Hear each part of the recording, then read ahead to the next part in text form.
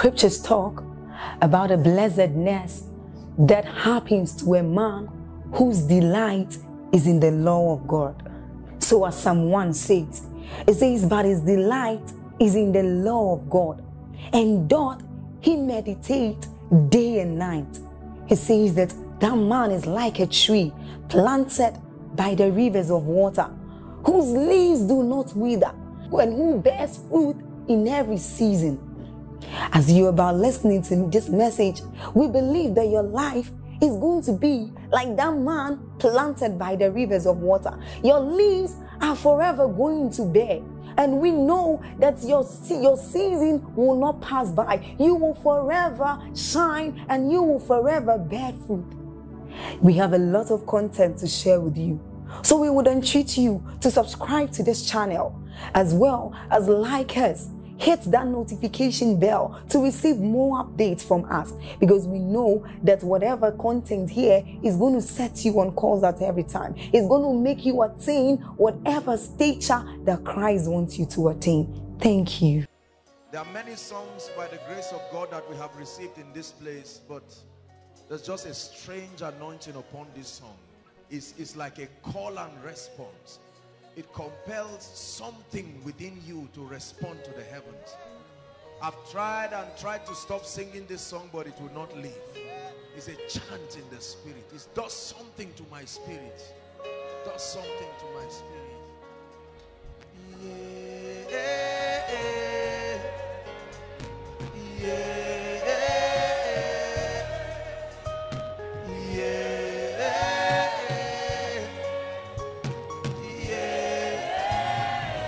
Help us worship him.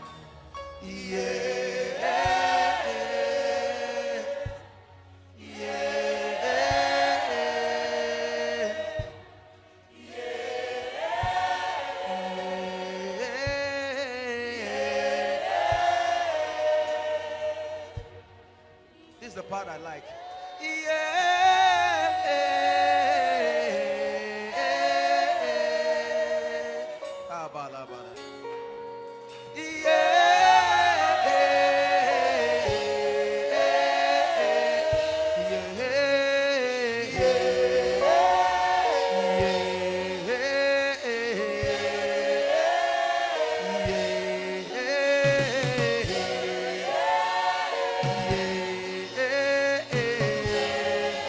Let's just sing it one more time. All the instruments, our voices and our hands lifted.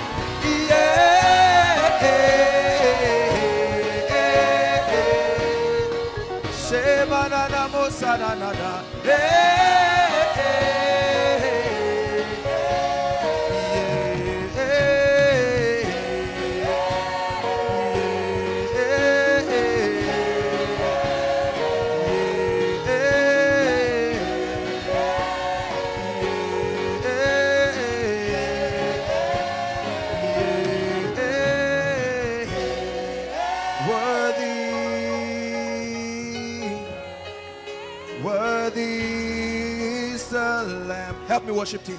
Worthy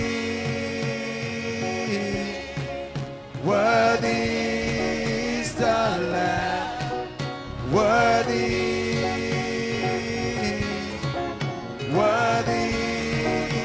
Just the voices. Worthy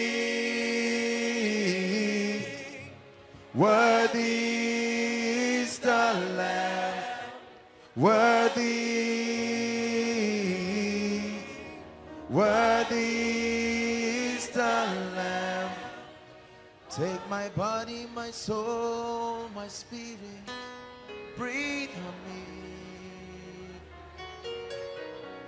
Take my body, my soul, my spirit, breathe on me. Yeah, yeah.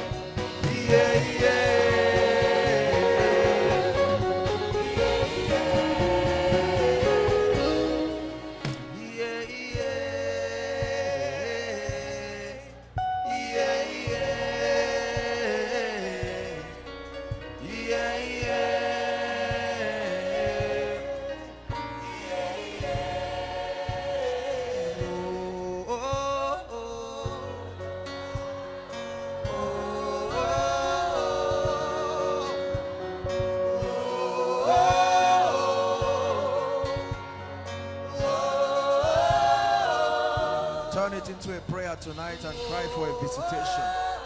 Lord, I have come to feast at your table. I have come to feast at your table. We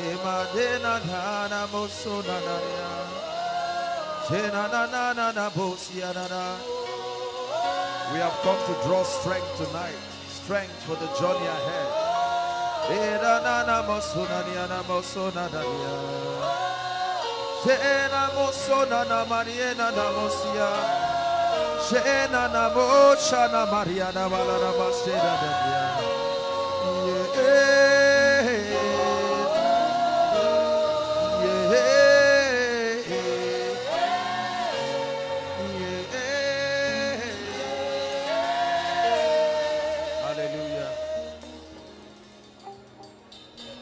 Spirit of the living God, we ask you tonight, invade our lives.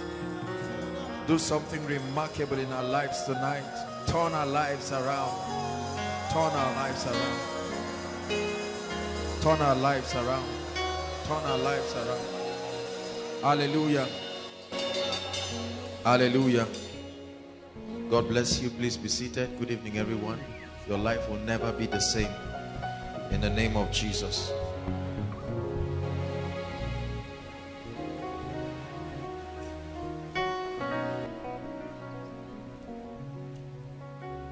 Hallelujah.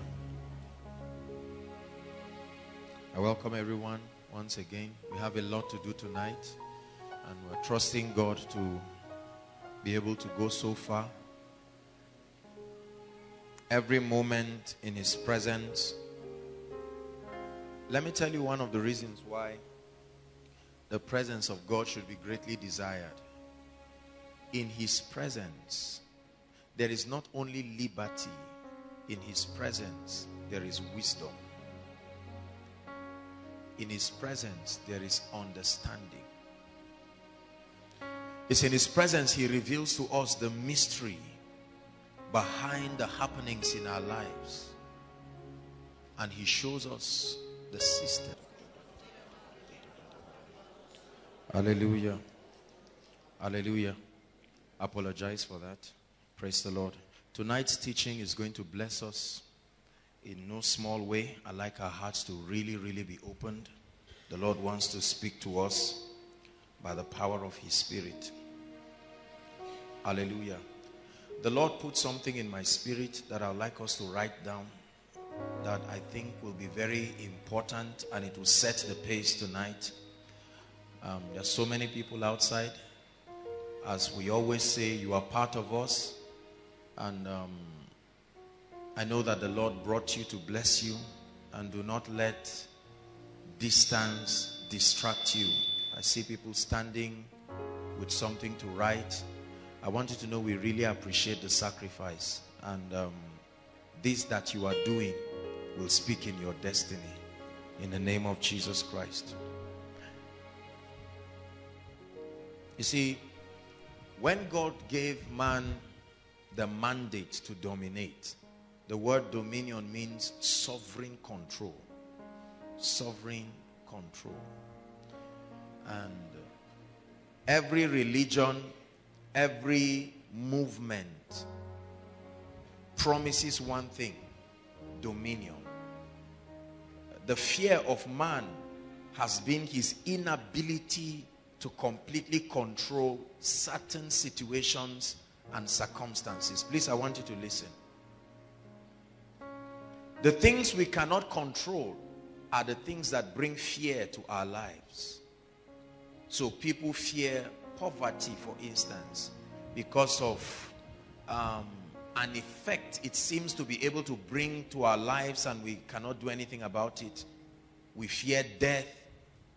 We fear guns because we think they can do something to us. We fear failure because it does something to us. Every time man is unable to control a process, it brings fear, it brings a sense of subjugation. So every movement that has come through history and civilization promises to lead man through a pathway where we'll be able to access dominion. But we know that there is no true dominion and authority outside of Christ. In Genesis 1:26, the Bible says, and Elohim said, let us make man in our own image. It says, let them have sovereign control, dominion. Hallelujah. What is happening to you here every time is the process that will bring you into true dominion. I told us again and again that dominion is not a wish. Dominion is not an impartation. Dominion is a reaction. Something happens to your life that leads to an end called dominion. Hallelujah. Write this down. Something I do not know is responsible for the limitation in my life. Write this down. Something I do not know is responsible for the limitation in my life. Something I do not know is responsible.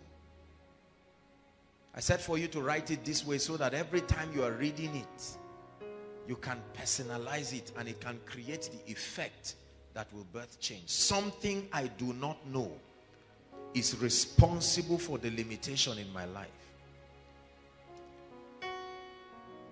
The second thing I want you to write is this.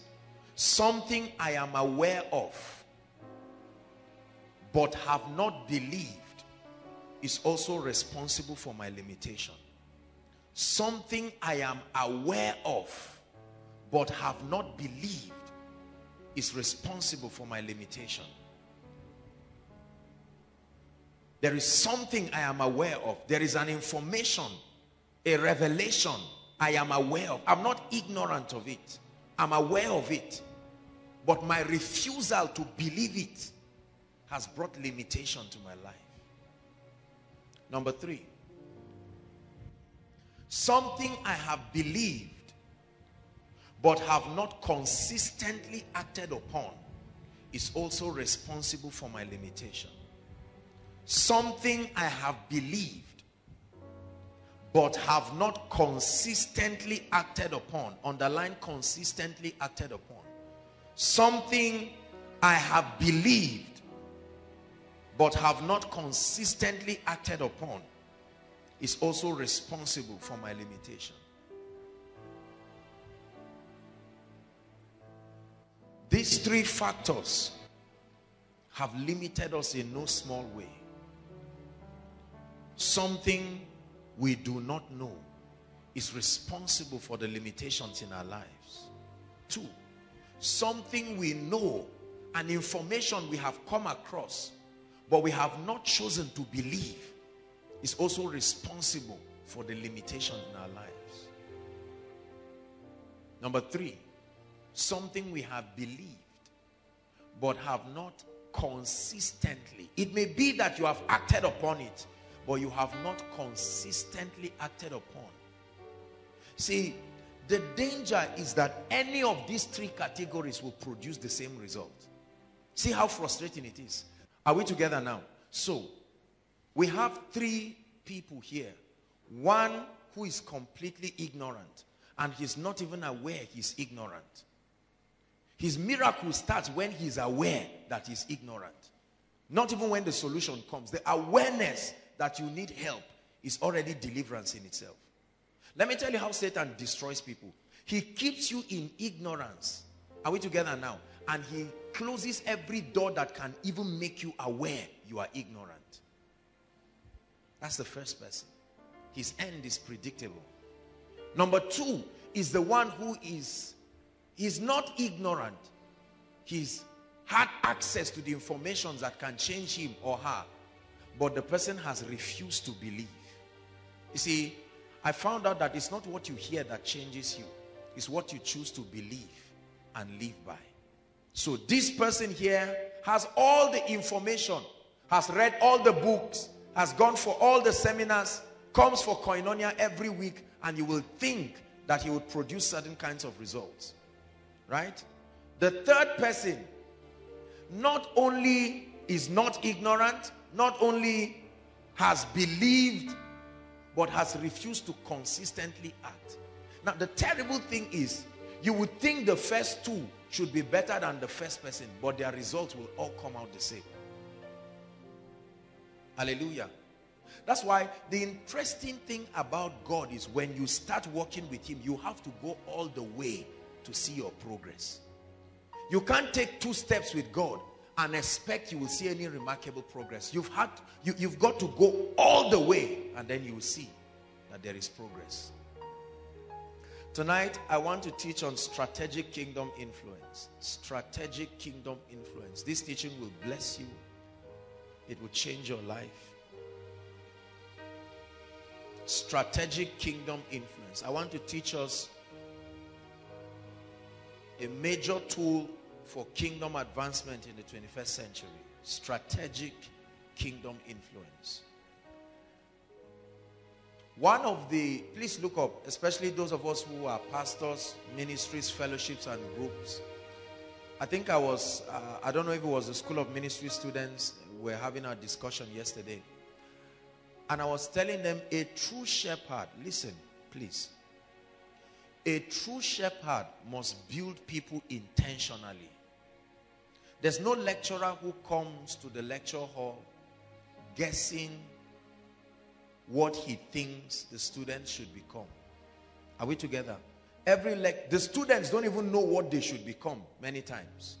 A few may know. But the lecturer is only a lecturer because he is privy to an information. He knows what the students should become if they diligently stay under his tutelage. When Jesus came, he knew what he wanted the disciples to become. He wanted them to become apostles, envoys, advocates of his ideology. And he knew exactly what to do.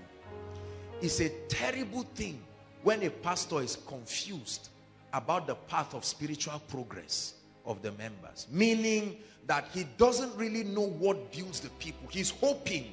And sadly, I say this and I'm challenging especially those of us who are men of God. You don't sit down and just guess what to teach people. On Saturday night or Sunday early in the morning, you just think and say, what have I not talked about? Character. People are misbehaving in my church. You now run a hammer on character, and then you find out that people need to learn on miracles. And then you go and teach on miracles. Your growth will not be constructive. Every pastor ought to develop people in 5 areas. Number 1, their spiritual lives. These are just additions that I think I should communicate before we go into our discussion tonight. Number 1, our spiritual life. Any pastor, any leader that cannot guide the people God has committed to him to really know God, to come to a point where they can hear the voice of God, to come to a point where they conform to the image of the Christ, to come to a point where the average member is passionate about the things of the kingdom. No matter what else you teach people, if you don't bring them to a point of addiction and love and passion for God, then they are not growing. Hallelujah. Yes. Where they seek his face, where they love him genuinely, not where they use him, where they love him. So that's the first area. And that involves them being born again, not just being healed. They have to be saved. Pastors, make sure the congregation of the people you are leading, among other things and before other things, their salvation is secured. I don't care what else happened in that church. If the people are not saved, they are not growing. Praise the Lord. They must be saved and established in righteousness. Where your members become people of conviction. Let me tell you something. I have seen congregations where the level of revelation that comes from the preacher to them is very low. But I respect those congregations because the little the man of God knows, he has brought his members to a point of conviction. I'm irritated by an assembly that does not have values, spiritual convictions. It's better to be wrong about something, so that even when you change, you know what you left. Not that you are there today, you think divine healing is scriptural. Tomorrow you are not sure. Today you think prosperity is good. And then your man of God comes and him too, he's not sure. There are times you see pastors oscillating. You go for a conference and hear something and you come back, ship it to your congregation and teach them, only for you to grow 2 weeks later and find out that you wouldn't have brought that revelation that way. And then the members are hearing a lot of things, but they are not growing. Hallelujah.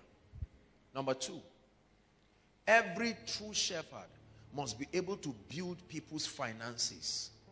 I'm absolutely convinced that a man of God who does not pay attention to the financial well-being of his congregation is not only a wicked man of God. He's not only a wicked man of God, but he's a dangerous man of God. You know why?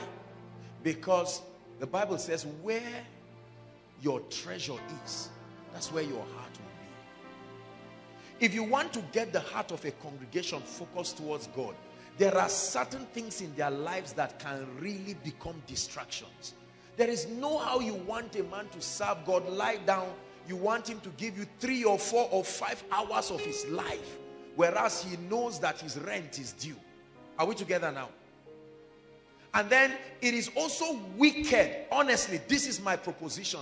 I think it is really wicked for a man of God to stand up and then say, oh, how many people are going to give 1 million naira? I was telling the school of ministry students. And then you have people come out and then they are offering. Now, I don't care whether the church is using their offering or not. These people give offerings every week. Even if it's 5 naira, it left them. Is that true? They pay their tithe.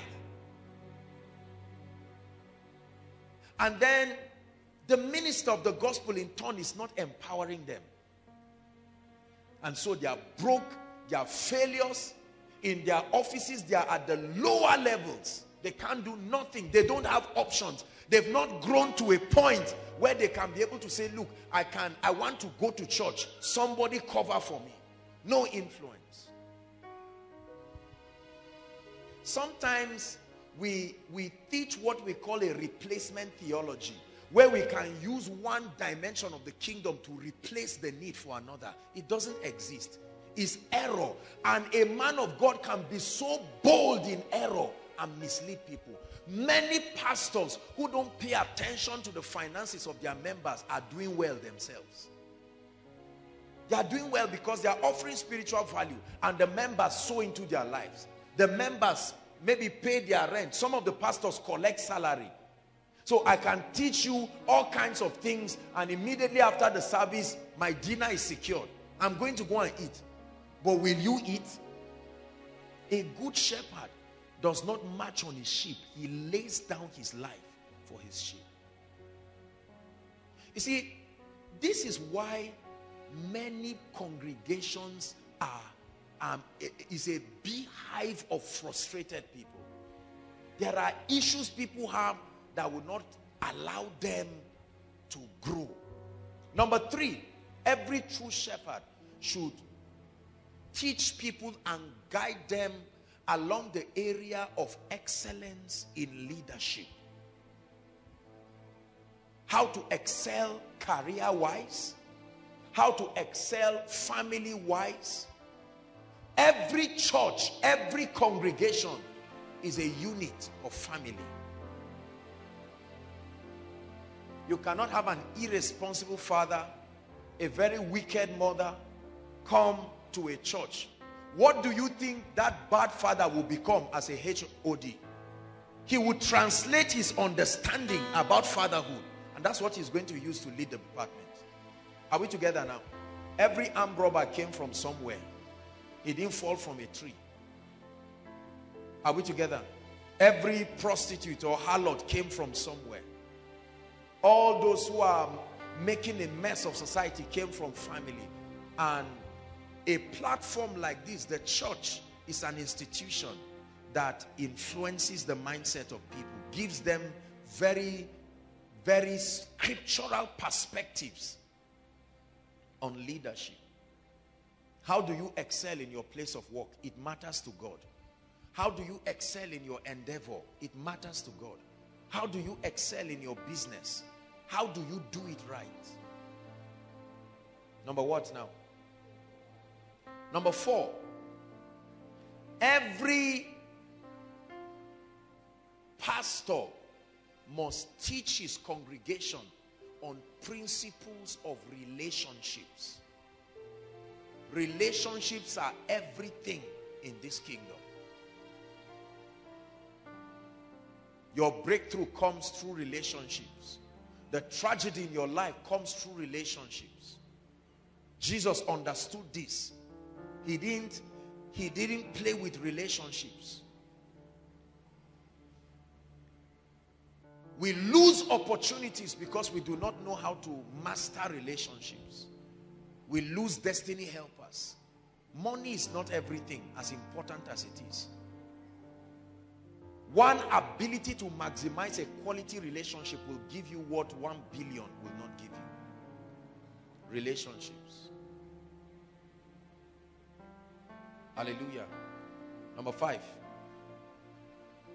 Every pastor must be able to teach his congregation how to be agents of national transformation.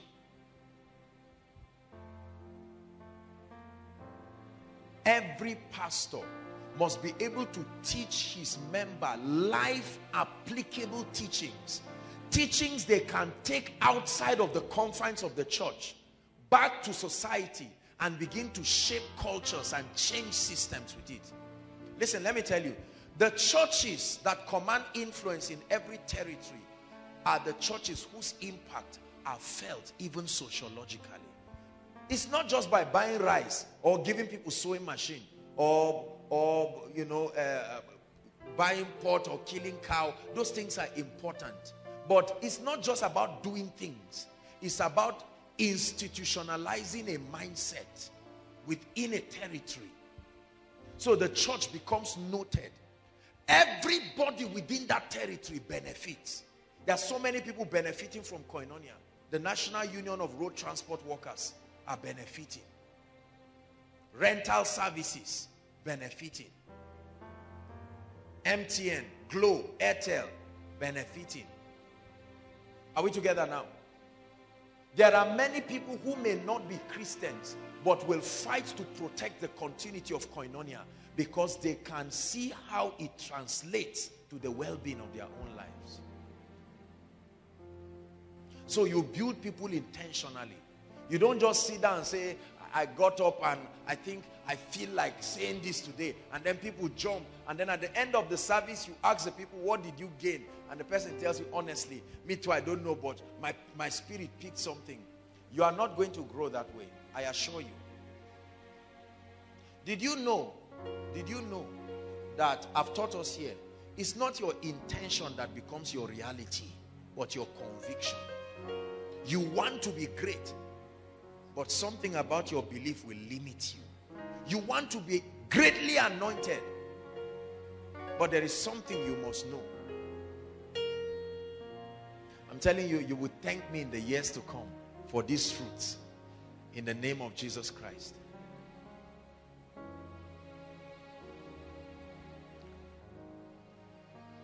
I'm chasing after you, no matter what I have to do. I need you more and more. I'm chasing after you, no matter what I have to do.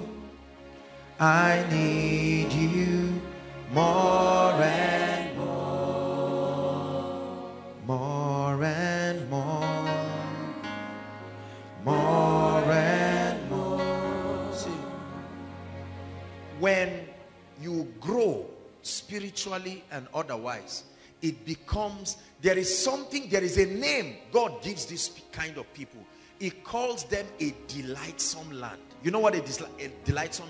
A likable personality. Something about your transition in the spirit creates an effect in this realm. And so you are well desired. Well desired.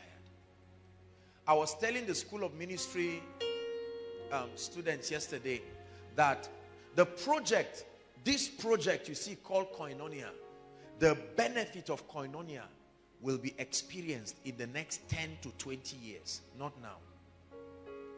Hallelujah. My target is people from ages 0 to 45. Outside 45, you can join.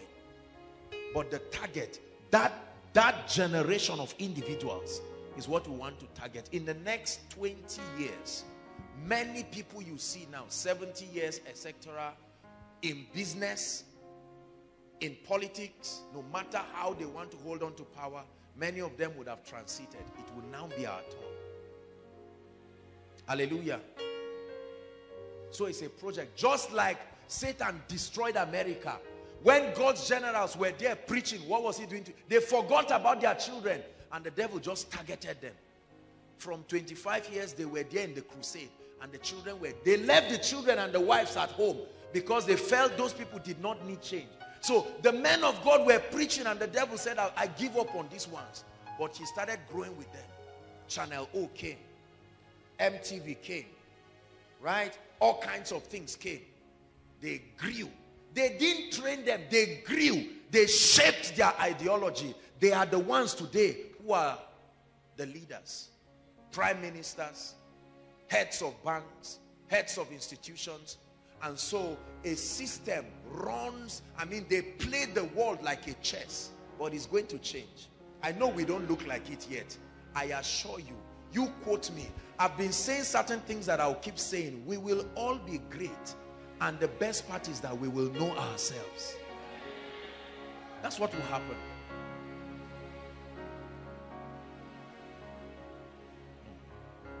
Don't trivialize the power of the Holy Spirit. Just give him time. He will surprise you. Give him time. Write this word down. Let's begin our teaching. Strategic kingdom influence. Let's define influence very quickly. I have a lot to talk about and I want us to finish very fast. Amen and amen and amen. Influence. What is influence? The capacity to have an effect. Influence is the capacity to have an effect on the character, development, and behavior of something or someone. Please make sure you are writing. The capacity to have an effect on the character, development, and behavior of something or someone is called influence. When you sustain an ability to create an effect in somebody's behavior, somebody's character, and his development, we call that influence. Number two, influence is the ability and the platform to change mindsets, influence is the ability and the platform to change mindsets, shape opinions, and move others to act in a certain way. Change mindsets. So the ability and the platform to be able to change mindsets, shape opinions, and move others to act in a certain way is called influence. How we need this. One of the keys to kingdom advance in the 21st century is not just evangelism. It's called influence. And I add kingdom influence. We have a mandate as the church. Listen. We are not just here roaming around, wondering what to do with our lives. There is a mandate upon us. That mandate is found in Genesis 1:26. Help us, media. Genesis 1:26, Matthew 6 verse 10, and Mark 16, 15 and 16. Genesis 1:26, Matthew 6 verse 10, Mark 16, 15 and 16. It reveals our mandate as the church. Every one of you under the sound of my voice is part of those to make this mandate come to pass. And God said, Genesis 1:26, let us make man after our image, our likeness, and let them have sovereign control, dominion, sovereign control, the power of legislature, the ability to extend an influence over the fish of the sea, the fowl of the air, the cattle, and over all the earth, over every creeping thing and everything that creeps upon the earth. We are God's managers. The state of the earth today is a revelation of our failure, our inability to manage this domain of God's kingdom. We have a mandate as a church. Matthew 6 verse 10. Everyone read. Jesus was teaching this in what we have believed to be the Lord's Prayer. 1, 2, read. Thy kingdom come. How? By your will being done in earth, exactly as it is in heaven. Listen, heaven is the way it is for two reasons. 1, the presence of God. 2, a culture. A culture. A culture. There is a culture that makes heaven heaven. And God is saying, when we pray, this is God's desire, that his kingdom, his sovereign rule will find expression in this our sphere in the exact way. In other words, reproduce the culture of heaven in your environment. It's a mandate. And then he further expands on how to do it. Mark chapter 16. Mark 16, 15 to 16. Are you there, media? Please help us. You're giving us Mark 10. You have to correct it, please. Mark 16, 15. Okay. And he said unto them, read on, please. 1 to read. Go ye into all the world and preach the gospel to every creature. Hold on. The first assignment is go. That means he expects a body that is moving. Action. Go. Then he tells you the strategy. He says, he didn't say go around the street. He says go ye into. Enter a system called cosmos. Don't just go around. Thank God for sharing tracts and all of that. But he gives you an idea. His system of invasion. I want you to enter a strata of human activities. And when you are established in that strata, he said, preach the gospel not to every human being. Not to every human being. To every creature. Everything alive should feel the impact of the gospel. Communicate that influence and that ideology. Write this down. Our mandate as a church, not koinonia, I mean the global church, the ecclesia. Our mandate as the church is to establish the lordship of Christ. I will keep drumming this till we get it again and again. Establish the lordship of Christ in the hearts of men. That's the first dimension. To establish the lordship of Christ in the hearts of men. And the instrument we use to produce this is called the gospel. The gospel. The gospel is not just a message. The gospel is an instrument. The end of it is to establish the lordship of Christ in the hearts of men. Number 2, to extend, this is my concern tonight, to extend the culture and authority of heaven across every territory and strata of human activity. I'll take it again. To extend the culture and authority of heaven. To extend the culture and the authority of heaven across every territory and strata or sphere of human activity. Listen, if all we do is establish the lordship of Christ in the hearts of men, that's important, but we must go the extra mile to make sure that every strata of human activity also come under the influence of the Christ. Look up, please. Let me tell you where our lukewarm attitude came from. Our lukewarm attitude came from preachers who, in an attempt to make us have the perspective of eternity in view, have trivialized the necessity of the church today. Are we together now? So in a bid to teach us and prepare us for rapture, teach us about the second coming of Christ, etc., etc., right? We push it to the limit, and then we give people an idea like every other thing is a waste. Every other thing. Don't worry about building no house, don't build any business, don't do anything, is unnecessary. Just make sure you love God and remain rapturable. And we say that to justify. And then we find out that after 20 years, Jesus has not come. But your child has come. But your bills have come. These are the ones that are coming. Jesus that you are preparing for is coming, that's true. But he has not come. But your bills have arrived. Right? The need for your responsibility has arrived. We have to be careful the way we teach people things. Many of us are well-meaning people, but we are victims of an ideology that must be balanced. I'm always obsessed with balance. Of course, we have the other side of the equation. People who are so careless about the things of God. They are just carnal. All they want is cars, houses, oh, this and that and that. They are so carnal.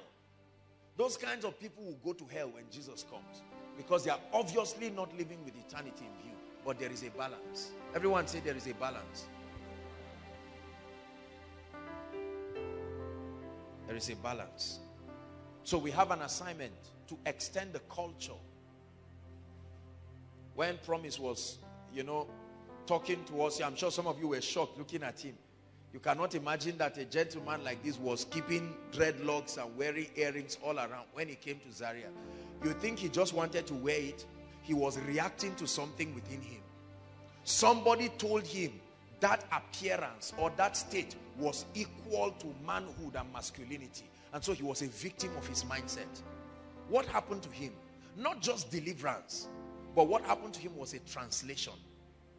Another idea, an alternative structure came upon his life. See, you don't change people by just flogging them, insulting them, castigating them, or telling them, do this. When you tell somebody, do this, the person will not do it. He's reacting to something within him.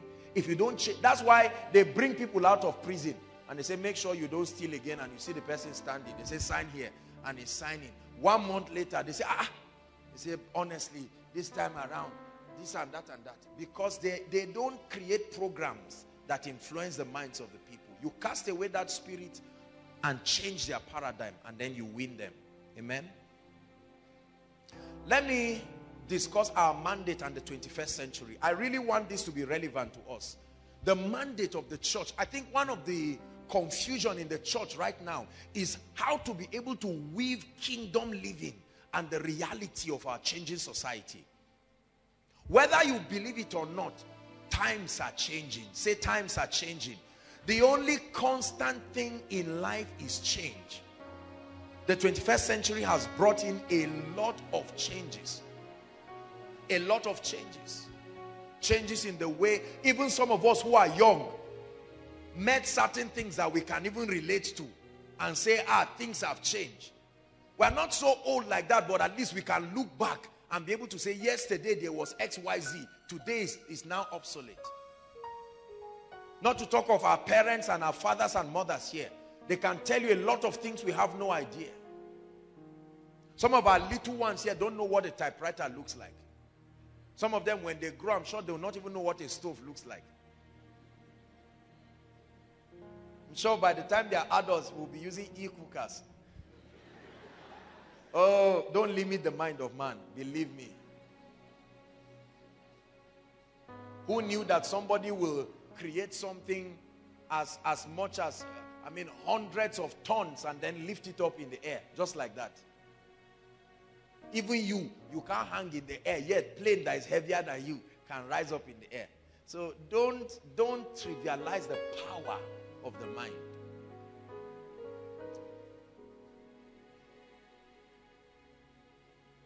Cultures have changed. The interests of people have changed. perspectives have changed. Technology has changed a lot of things. Technology has changed our appetites. The world right now is only hours away from anywhere. Anywhere, hours away. I'm sure that in the next future, or in the next maybe 5-10 years, I'm sure you may not have to dial numbers to call them again. They will program them to work with your mind. I just think of Nas and his phone beeps. It can happen. I mean, there's artificial intelligence in phones. Phones can feel, phones can record, they can have memories. So the 21st century is here. And what is the attitude as far as our mandate is concerned?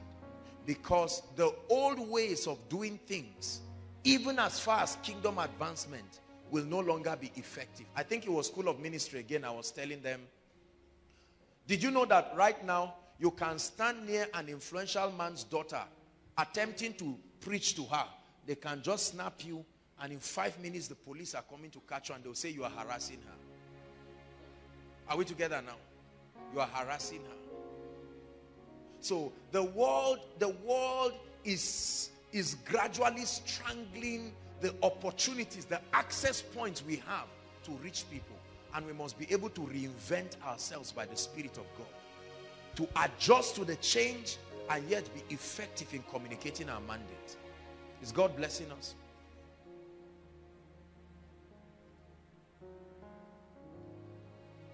One of the tragic things about the metamorphosis of the church with respect to the current change is that most of the change that is being effected in the church is not effected with the authority and the supervision of the Holy Spirit. Let me tell you what happens when you try to adjust to the 21st century outside of the Holy Spirit. You will become something else.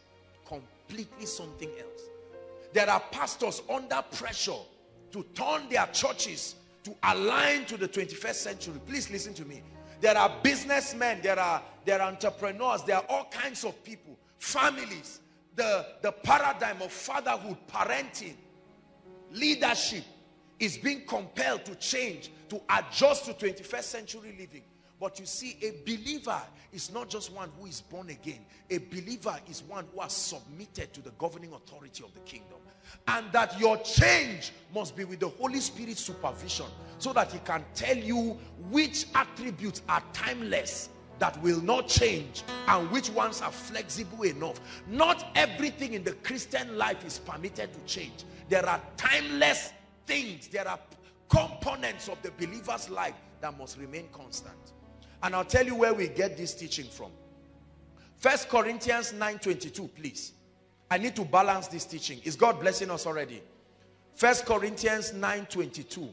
This is the Bible stand that many contemporary preachers sadly have picked in, and we have brought it to seemingly be a strategy. Now, I believe in metamorphosis. I'm teaching you change now. But that change must be guided by the wisdom of the Holy Spirit. Everyone read. This is Paul writing to the Corinthian church. 1, 2, read.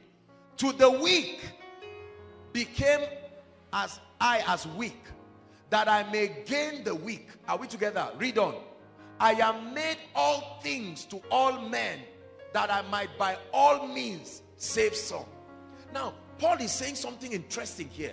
Let me translate this for you. Paul is saying, I can become anything to anybody. This is a nice verse for Satan to take advantage of. Meaning, become a smoker to smokers. Are we together? Become a prostitute to prostitutes to win them. That's not what the Bible is saying. But that's what has happened in many churches. In our obsession to metamorphose and become relevant in the 21st century, we have been misguided by this scripture. And many things that happen. There are churches where members vote the sermon for the week that the pastor preaches. Are we together? There are churches where all kinds of things happen. Now, I don't insult these people. At least they are serving God. But that's dangerous. We are removing certain ancient landmarks. So as I attempt to teach us on, that's why I call this strategic kingdom influence. Not just kingdom influence. It must be strategic. Meaning the Holy Spirit is involved. Hallelujah. The idea, listen, the idea of Paul here is that I am able to make adjustment. The idea here is not an idea about living your convictions. It's an idea of making adjustments. The summary of this entire communication is that Paul is saying, because of the reality of my society, I am able to make adjustments. Listen, any church, any pastor that cannot adjust should be ready for empty pews. I repeat, any pastor, any businessman, any CEO, any worker that cannot adjust. Notice, I didn't say leave your convictions. Adjust means to create allowance for the excesses of people. Adjust means to create allowance for the limitations of people. Adjust means to create allowance for the perspectives of people. When you become rigid and stringent, forget about advancing the kingdom into this world.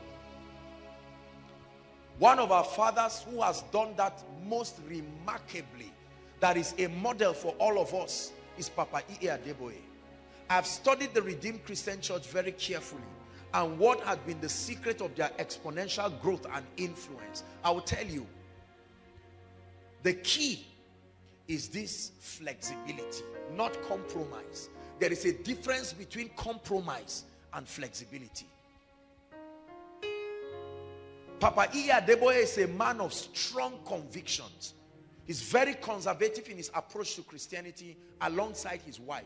But he realized that if I must achieve the mandate of seeing every redeemed church, or at least in every 2 or 3 houses, let there be one redeemed member, I must be flexible enough and yet uncompromising. The key is to maintain your convictions, but give allowance for the conviction of others. Let them be able to find a place in your vision. And so you see that it began to open up different models of redeemed branches. And so you can see a redeemed branch that is generally conservative, still adhering to the foundational tenets, and you can see one that is quite modern. In fact, very modern. You may not know that this is redeemed. His job as a man of God is to ensure that the central leadership sustain the foundational model and the understanding of redeemed. This is a winning strategy. So you can find redeemed in France. You can find redeemed in certain places that you would not expect. Many pastors are unwilling to bend. We are stringent on our ideologies, and we do not want to create flexibility. So the key is that we must be able to make adjustment. Everybody say adjustment. Adjustment is one key to strategic kingdom advancement. You cannot say, I cover my hair. I don't believe in wearing trousers, for instance, or living here, and you say any other person I come across who I see with trousers or hair not covered is a devil. I tear the person down. You are going to be frustrated. At the same time, nobody should put pressure on you to influence your convictions unnecessarily. You have a right to sustain your convictions, but at the same time, you must be able to give room. Are we together now? I'm teaching us on our mandate and the 21st century. I've gone to minister in several places, and when you go to minister in places, you will be amazed the approach of many people. I've gone to ministries that are very conservative, very, very conservative. I've gone to other ministries that are generally charismatic and unorthodox. I've gone to ministries that are wild. I've gone to ministries that are lawless. That one is not charismatism, it's lawlessness. Yet in the midst of it, I have been able to make adjustment without violating my convictions. Are we together? Koinonia runs on certain convictions. But part of the reason why God has blessed us is because we have been able to make adjustments. Are we together now? Adjustments that can allow people to come in and be able to not necessarily incorporate their ideologies, but give them space to know God for themselves. And in that knowing God, many people begin to adjust, not by force, but on the strength of the information that is coming to them. Is God blessing us? Yeah. You cannot win people you resent. You cannot stand and all of a sudden you see a lady with heavy makeup wearing a very tight trouser and all of that, and you know, you just give this atmosphere of, look at this prostitute and this devil, you want to kill me. And your idea was to come and win her, and then you come and stand and, oh, you are a sinner. You see, I will not listen to your message. No. It has nothing to do with being angry. I will not listen to your message. You come to preach to me for 10 minutes, you don't even know what my name is. You are initiating me into a cult. You are misrepresenting the love of Christ. At the same time, I will not come and see you and you say, you really want to preach Christ to me. Prove that you love by coming to my house or coming to this. I'm in the club. If you really want to win me, come and meet me at the club. I won't come. Go to hell.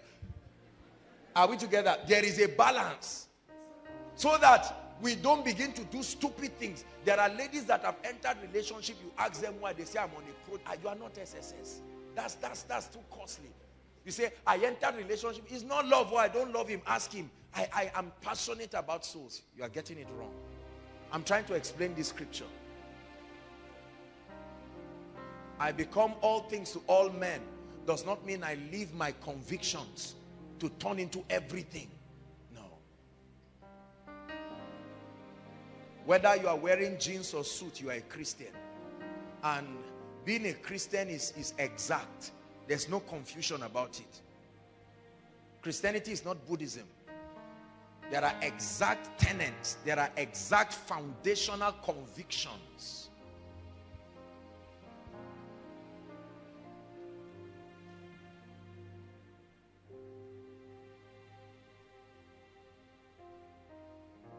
Write this down. We must carefully study the word. Please, let's write. Let's hurry up. We must carefully study the word and adopt timeless scriptural strategies for effective kingdom advance. We must carefully study the word and adopt timeless scriptural strategies for effective kingdom advance. Listen, the key to kingdom advancement is found in the Bible. Timeless secrets that can advance the kingdom through any culture, any kind of civilization. And when we study the Bible, we will find therein secrets that can survive any kind of sociological metamorphosis. It doesn't matter what dispensation, the truths there remain timeless. Keys to kingdom influence.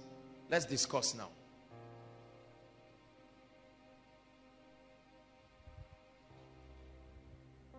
Keys to kingdom influence.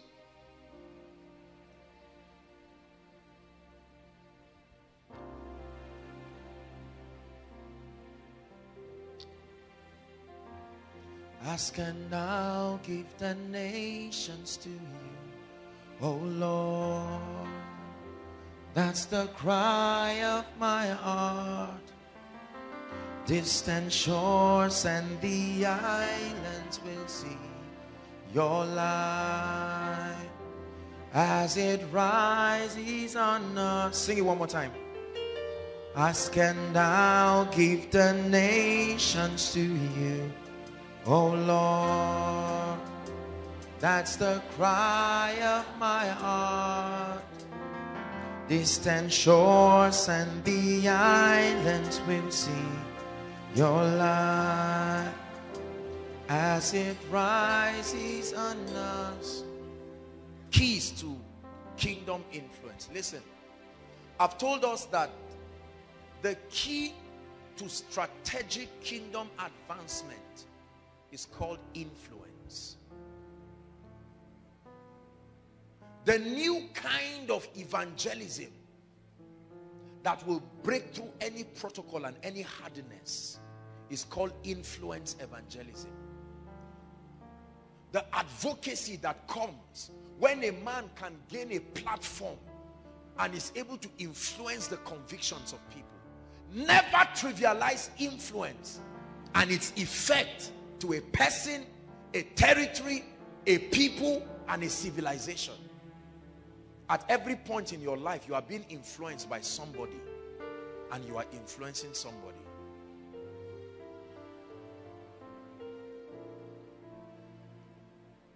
Keys are very important in the kingdom.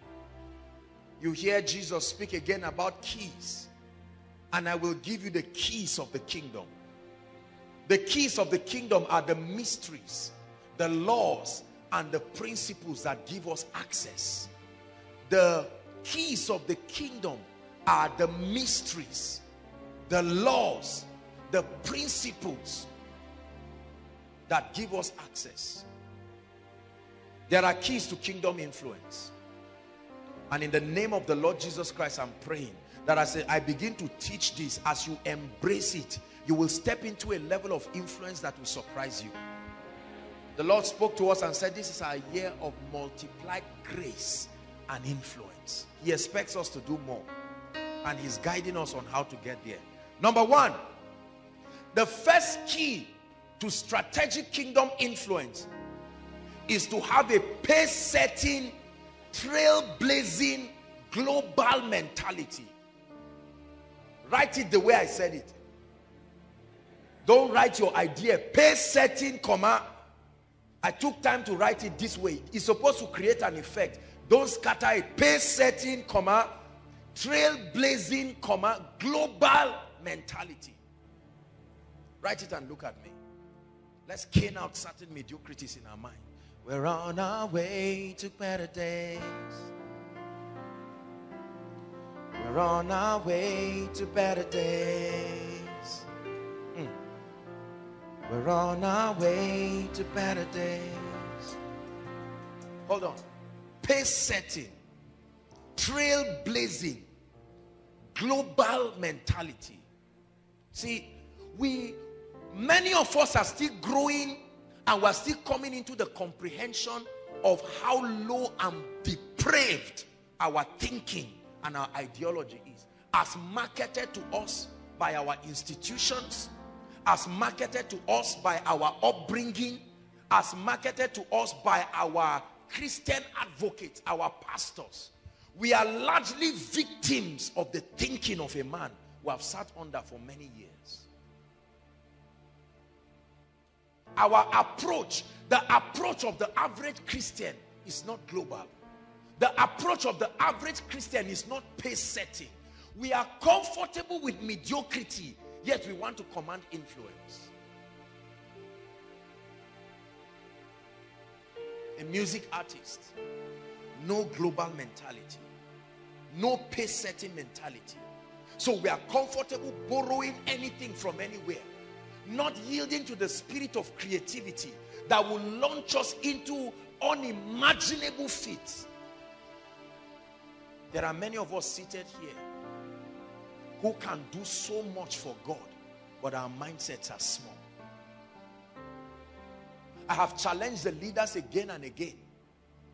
Koinonia is an apostolic ministry. This is only a local platform for us to meet together, but the approach is global. The approach is way beyond Nigeria and Africa. You see, we must be able to excel. Let's look at a few scriptures. Matthew 5:14. Then Deuteronomy 6:2-3. Media, you have to help us. We really have to be fast. Jesus said this, Matthew 5:14. Write it down and please look up. 1, 2, read. Ye are the light of the world. A city that is set on a hill cannot be hid. The second statement explains the first line. It says you are the light of the world. Then it compares you. It says you are a city. In other words, can a city that is set on a hill be hidden? global approach to life. We start up businesses with no idea of global approach. The average business in Nigeria, if it lasts 10 years, is a miracle. 15 years is a wonder. We don't think far. Right? The average church, do you know how many churches start in January and by December they are dead? Because the way the pastor started and was running, you would think rapture will happen tomorrow. And he runs, no sense of leadership, no pace setter, trailblazer mentality. We come into a system and do the exact same thing. Listen. There is a difference between a manager and a leader. A manager maintains status quo. A leader breaks new frontiers. A true apostolic spirit is a groundbreaking spirit. You cannot be under a ministry like this and then your thinking is still old.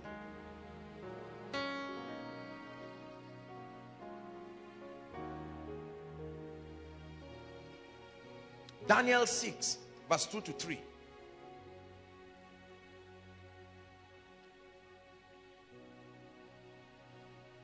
Pace-setting mentality.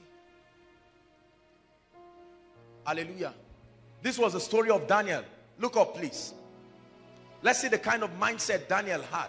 It's not just that he was called Daniel. He reigned over certain provinces. The Bible says, and over these 3 presidents, sorry, I'm cutting from verse 1, of whom Daniel was what?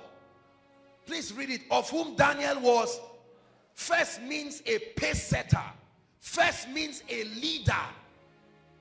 Surpassing ordinary standards. He said that the princes might give accounts to them and the kings should have no damage. Verse 3. Then this Daniel was what? Everybody say pace setters. This Daniel was preferred above the presidents and princes. Why? Because an excellent spirit. Was it because he was a Christian? Because he possessed certain things that made him irresistible. And the king thought to set him over what? Influence, as a result of a pace-setting mentality. How many Christians start their work and never dream of becoming the managers or the people at the highest echelons? They don't care. In fact, they run away. When they tell them they are considering you for promotion, they say, but for what now? But God, is it that you don't know what? It's a demonic mentality. Whoever taught you that, it may be a sincere person, but that's a doctrine of demons that keeps the church bad. I love Jesus. When Jesus showed up, he broke status quo.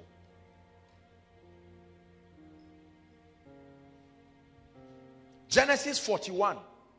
Give us 33, then we move to 38 to 44. Please, very fast. Sorry, we have to read these things because I want to press something in tonight. Genesis 41, give us verse 33, then we'll move to 38 down to 44. Now look up, please, everyone. This was the story of Joseph. Now, therefore, this is Joseph advising Pharaoh. Now, therefore, look out for a man discreet and wise. Whoever qualifies, whoever has that mentality, give him this kind of influence. Set him over the land of Egypt. There is influence for the taking, but there is a requirement. Who is that one man in Egypt who has sustained a paradigm of thinking that can produce this result? Give us verse 38. Hear what the king says in response. And Pharaoh said unto his servants, can we find, may that be your testimony, that even your enemies will sit together and say, let's tell ourselves the truth. Can we find a trailblazer?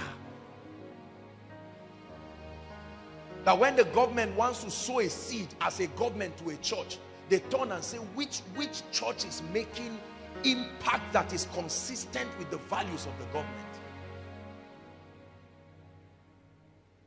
Can we find such a one as this is? A man of whom the Spirit of God is. We're reading down to 44. And Pharaoh said unto Joseph, listen, for as much as God has showed thee this, there is none so discreet and wise as thou art. Watch how cheap influence becomes. Thou shalt do what? I give you influence instantly. Thou shalt be over my house. I hope you know Pharaoh knew that Joseph was not an Egyptian. There are certain levels of mentality you have that will veto your background. All this issue of we don't accept people from this state, they've not found an exceptional person. That's why. That's when you see them breaking the rule. They will say, this is the first time we're doing it. Say, I'm a first timer. I have the spirit of breaking new grounds.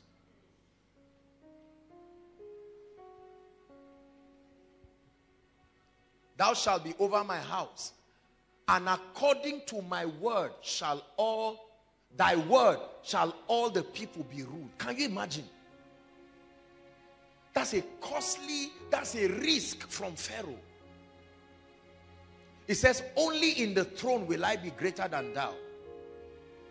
And Pharaoh said unto Joseph, see, I have set thee over how many? All the land of Egypt. Do you think that's good for the kingdom? Do you think Joseph's father and brothers would have been allowed to come to Egypt if he didn't have influence? Are we together now? Can you see the advantages of his influence? His influence afforded him to say, where's my father? The same way when you have influence, you can look at somebody and say, you said you are looking for a job, please come.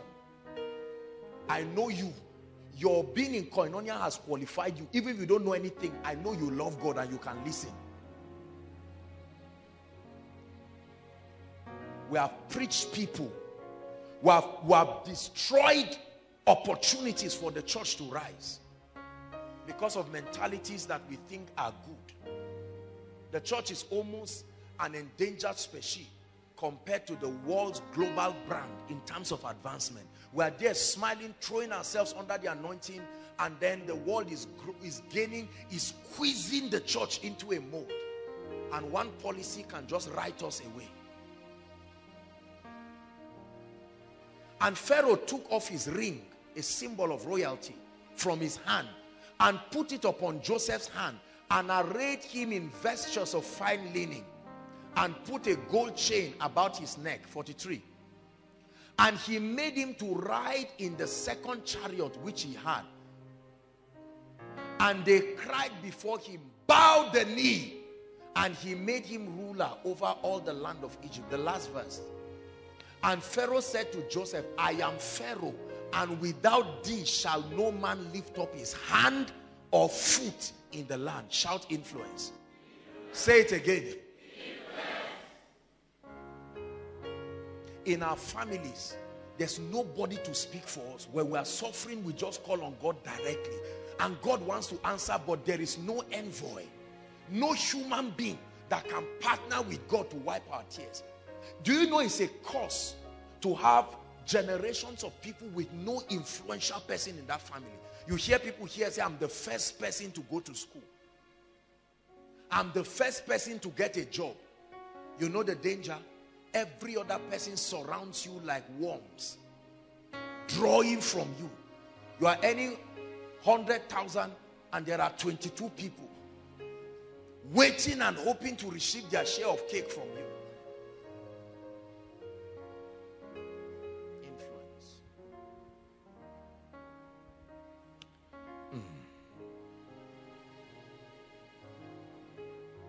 Leadership is the passion to excel. When I talk of leadership, I don't just mean ruling. Leadership in terms of excelling. The passion to excel at an uncommon level. I'm explaining to you what pace-setting, trailblazing global mentality is. In one word, is leadership. The passion to excel at an uncommon level so as to gain access over that sphere. Listen. The reason why you excel is so that you can rise to the highest level and then be able to gain access. We need men and women who have access. And I tell you, Koinonia, hear me.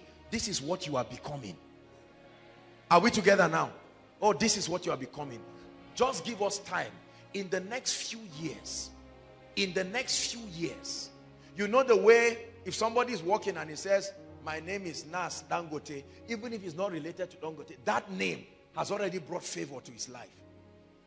I trust God that koinonia in the future will be, it will be like a signet ring of favor.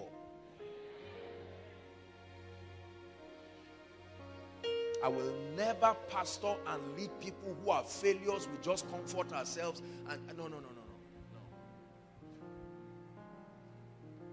A passion to excel. You are in agriculture, you are thinking, how do I lead? Not Kai, how do I get my small one mudu of beans, me and my wife, she's not even complaining. You are not pace setting. You are not trailblazing. Remember that if all you want to do is succeed, you are carnal. But if you want to succeed to gain influence and allow God come into that space, you are an ambassador. Always attach a kingdom motivation to your pursuit. And then there is no level of pursuit that will embarrass you. I will never be small. I hate it, and it is for the kingdom.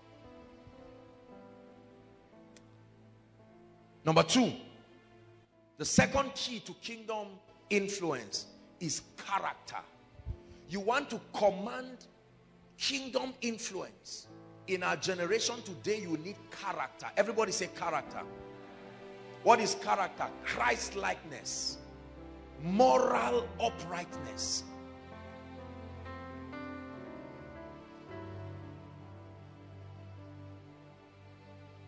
Second Peter chapter 1 from verse 5 to 9 talks to us about sustaining kingdom character. Just write it down. We may not have time to look at it. Listen, brothers and sisters, please look at me. If you want to be global, those outside, please pay attention.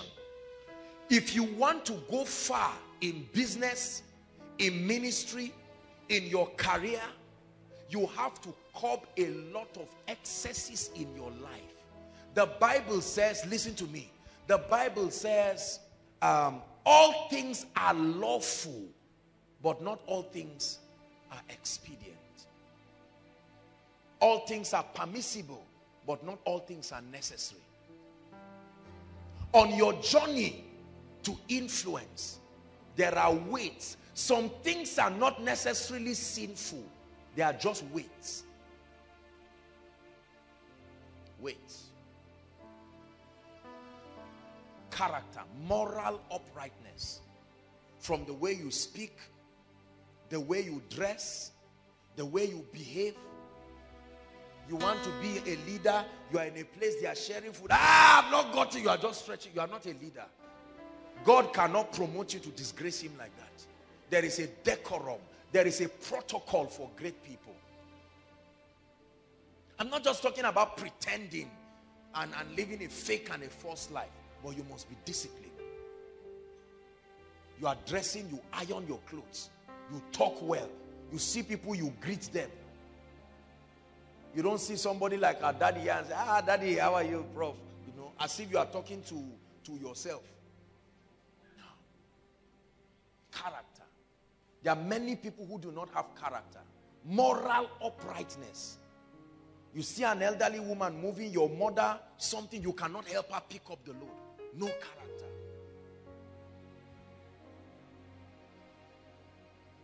There's this wild nature that our generation of young people have that we must tame and cut away. We associate youthfulness to wildness. That means if you are temperate, people think you are too cold. Be wild. You won't be a leader that way. Look at how the teachers in our school who teach our students. You see how they dress? You see how they talk? Now, I'm not against anything, but a young man comes, rings in his 5 hands. I'm not against all of those things, but you are not, it's not sin, but it's a weight. The students are watching you. The next day, they come with it too. You sag your jeans. A teacher, you see jeans with, what they call it, all kinds of, there's this patch jeans that you see that exposes everywhere. I mean, there's nothing for the imagination. Believe me, if nobody has told you anything is wrong with it, Joshua Selman is saying it. Write it, mark me. Something is wrong with that kind of thing. You won't go far with it. I'll preach. Oh.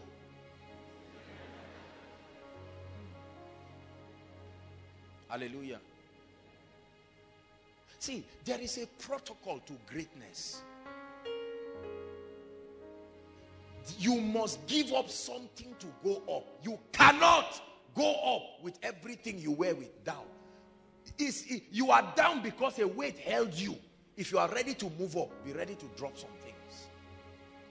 Vulgar communications. Don't speak intelligently. Many of us today cannot construct a good letter, a proposal, because our vulgar speaking and communication has destroyed us. You are writing something to apply for a job. You are writing you as you, for as letter 4. You see that? I need a job from you. Thanks. And the manager looks at it and says, look at all this nuisance to our company. We have labored to build ourselves, and these people are coming to destroy us. See, our generation interprets modesty as weakness.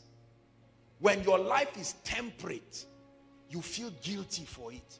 Because we live in a generation where you must be loud and wild to be thought of. Those people will not last long. History is full of many of them. Prison cells are full of many of them. They created their own rules to life. Everybody say, I'll be a man of character. Say it, I'll be a man of character or a woman of character. Yes. Every bad wife was a bad human being. Every irresponsible father was an irresponsible human being. Every bad leader was a bad human being.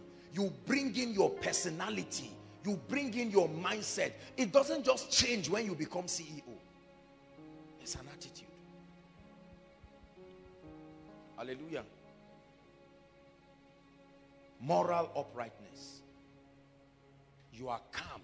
Not the person moving around, gossiping about everybody, saying everything about everybody. No. Only cheap people do that. Only idle people do that. Hallelujah. There are rules for greatness. You ignore them, you will never be great. The level that God has brought us in ministry by the grace of God. You see all these people inside and outside. I honor God and I bless them. But never make a mistake. They didn't just come just because of the anointing. There are factors combined together. This is what I'm teaching you. See, let me tell you. People never become loyal to you until they probe your life and they are satisfied that you are worth being loyal to. Loyalty is not a gift. You earn it. Are we together? There are so many people who see, especially some of us young people, and they think the loyalty is just because of solidarity. No. Loyalty is a product of a track record. People probe your life and come to a point where they are satisfied with your convictions. And they are comfortable that you are a leader worth submitting to. You don't command influence just because you think you are spiritual. Character. There are many pastors who don't have character. You just get up and go and disturb somebody's house early in the morning. Peace be unto this house. And pastor so bang, bang, bang, bang, bang. Madam, is there tea? You think it's a nice thing. They are marking you. You represent boredom to them. No character. Are you anointed? Yes. Will you last like that? No. That's how we inconvenience a lot of people. You now meet somebody and prophesy to the person and say, transfer 7,000 or 10,000 to my account. God keeps quiet and you think he was right. He was very wrong. It's just his mercy that overlooked it. There are pastors who do that. The moment they say, I want to pray for you, what they say is, I want money from you. The moment they pray for you, they just say, transfer 2,000 to my account so that it can activate the faith. There is a place for seed faith. But many of the things we do, that's why a young man right now is associated with, the moment parents see certain people, even some of us young ministers, you go to pray in somebody's house and they are already suspecting. They are looking at you. You have to talk for 5 minutes for them to eat, to loosen up and say, oh, this guy looks very cultured. Character. You get to somebody's house, in 5 minutes you have entered their kitchen. They are frying plantain, you carry one, you eat, you go out. They are watching you. There are some of us like this. I must talk to you. I want you to become something. And we must curb these things. Don't do that. Say, no, no, no, we are free. They always allow me. No, see, let me tell you. Part of character is the ability to say no to some things that are even good. You must see, there are certain things that is like Esau. You are trading your birthright for it. There are times people have carried fat seeds and checks, something to give me, and the Holy Spirit will say, no, no, no, no, no. Because in their minds, they are feeling guilty. They are not just blessing me out of conviction. They just feel, oh, this man of God has prayed. And you see them, I'm ready to go. And you see them pinching themselves, giving signs, and somebody will enter and they come out. And then I tell them, I say, no, no, no, no, no. I receive it, I bless it, and I sow it back. And they say, ah, man of God, can we have your number, please? Honestly, you see that? You have earned loyalty because you have let them know that your convictions are greater than money. For some of us, Abba, you collect and count it and say, Abba, madam, you too. Abba, what is all this? How much is my transport from where I left? I did night vigil, deliverance till morning. You are dropping 10,000, you drop it on the table there and say, madam, add something. Are you fake? No, but you are a suspect. It's easy for people to think you went to collect power. Some of us, the way we dress. Now, please, don't feel bad. I'm just trying to work on you. I've seen men of God. Please, I'm not. I wish I don't have to preach this, but I have to obey God. From your hairstyle, the way you look like a thief. You look like, the way you are dressing, and even when you are talking, people are afraid. They are not at ease. Honestly, you may be the nicest person available, but something about your lack of character and environment. You tell a lady, I want to see you, she's shaking because she doesn't even know what can happen. No, come on.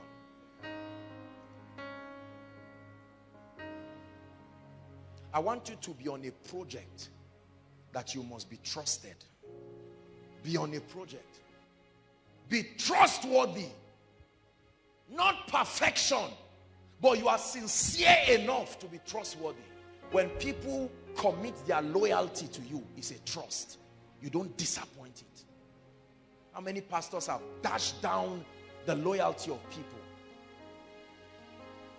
Loyalty is a trust, brothers and sisters. So God is talking to some of us now who are careless with little things. You just sit down and send a text to 4 or 5 sisters. You make jollof rice for me. You, my birthday is coming by June. I want a suit. Sam, you buy this and that. There are men of God that do that. I'm sorry. If you are in that category, forgive me. But it's wrong. I cannot imagine myself coming now to tell heads of department, all of you bring 100,000. My birthday is coming in June. Choir, you buy me shoe. All the pastors, Pastor Femi and Alpha, and you people have congregation. So you people, God didn't send you to be a burden to the people. Sometimes we do these things sincerely, but I'm telling you now, there is need for adjustment. Don't do that. See, bless the people and let them bless you based on their perception of who they think you are. They will surprise you. They will surprise you. There is nobody who will have a track record of transformation from your life who will not give back to you. Amen. Let's go to the next point. Some of you don't seem to like this point.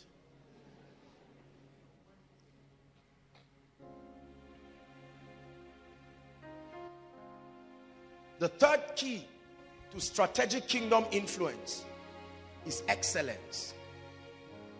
Excellence. What is excellence? The quality of doing things well. The quality of doing things well. Write this down. The difference most times is not what you do, but how you do it. The difference, brothers and sisters, that makes you a great man of influence most times It's not what you do, it's how you do it. While I was barbing this evening, I was talking to my barber and I was just telling him that, do you know that there are barbing salons in Abuja that you will pay thousands of naira and the people are not as good as him, but you will pay because of how they do it. The clipper for barbing is different. For carving is different. There is really nothing there, it's just packaging. But because of that packaging, you will pay for it. He was telling me that, I think it was Oga Jordan, he should be here. He went to Abuja also, and then he went to barb somewhere with his brother. And they paid 3,000. They gave them wine and chin-chin. Is that what you cannot buy? How much is chin-chin? 10 naira. How much is this Coke? This heaven, pure heaven wine? 250. Add it together, you paid 3,000 and then you watch match. But listen, it's excellent, so you will be rewarded. When you are excellent, you name your price. You see that?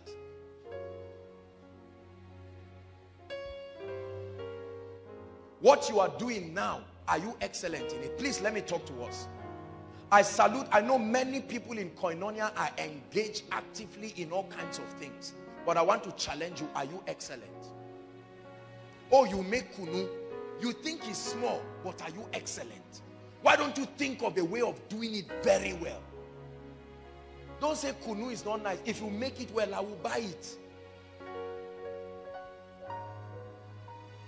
I think someone in the protocol, he has some popcorn machines on campus. And then I told him, I said, I want to taste your popcorn. Let me see what and what do you put there. And he was telling me what he said. All that one is stories. Bring it, let me taste. Let me know whether you are excellent. See, let me tell you something. The minimum standard in our world today is excellence. Even if you don't have the finance to grow into it, have the mindset first. So you have only one cloth. And that one cloth will make it look as if you are not excellent. You are, because already you've had an ideology of excellence. You iron it. You look smart.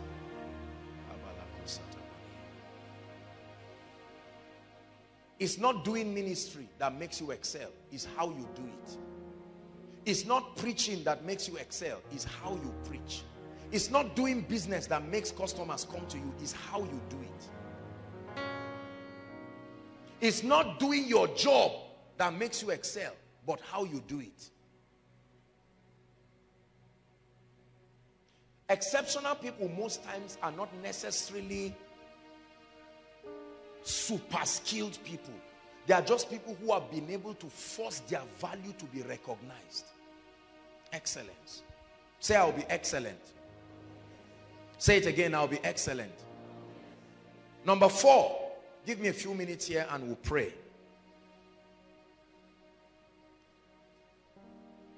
Open your spirit and your ears right now to what you're about to hear. The 4th key in our day, in the 21st century, to strategic kingdom advancement is called results. We're on our way to better days. We're on our way to better days. We're on our way to better days. Uncommon results is one of the greatest keys to strategic kingdom influence. John 15 verse 8. Listen, I will share with you certain things about results today that will make you go back to your life and you will insist that I must produce results. John 15 verse 8. 15, not 5. 15 verse 8. Okay. Herein is my Father glorified. Read on. That ye bear fruit, much fruit, exceptional fruit, notable results. It says, so by so doing, you will prove that you have been following me diligently.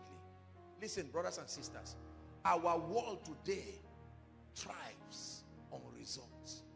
Pace setters, influencers are those who command results. Remember my teaching, commanding results. I want you to pay attention right now.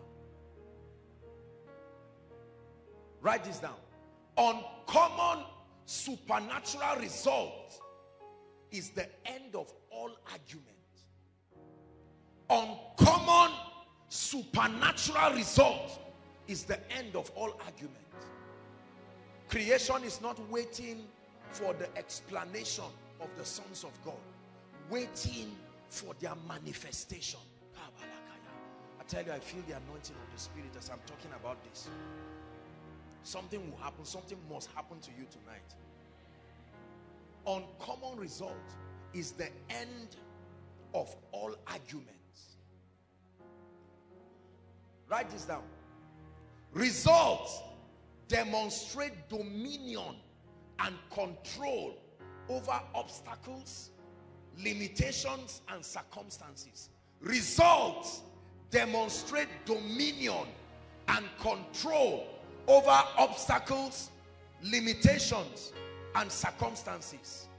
Oh, hallelujah. I'm a believer in the word of God. Results. Listen, look at me. When you produce results in your life, it shows certain things. That you have authority. You have got the keys that commands authority. I told you that the fear of man is the inability to control situations and circumstances. There are a number of people that were brought here that are sick this night. That's a situation. That's a circumstance. You hear them say circumstances beyond our control. And whoever can bring it under control must command influence. Mark Zuckerberg wields tremendous influence because he was able to bring a particular dimension of science under control.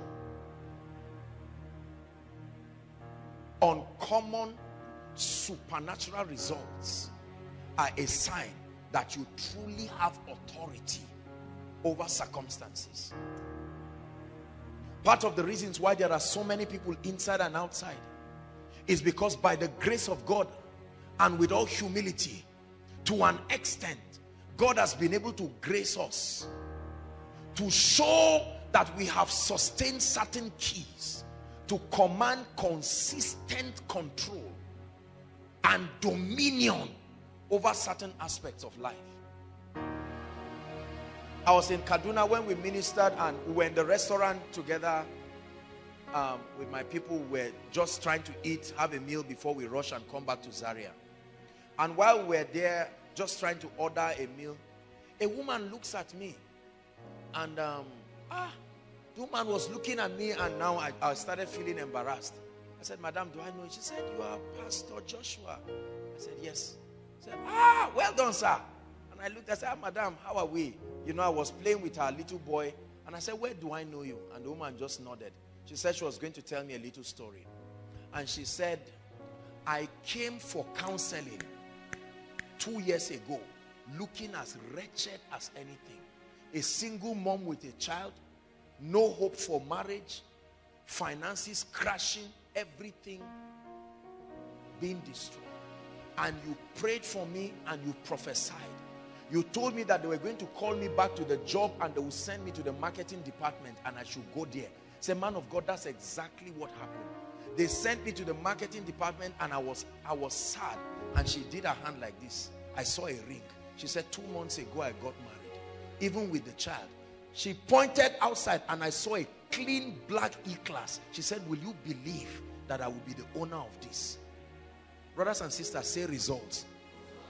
One result will end every kind of argument.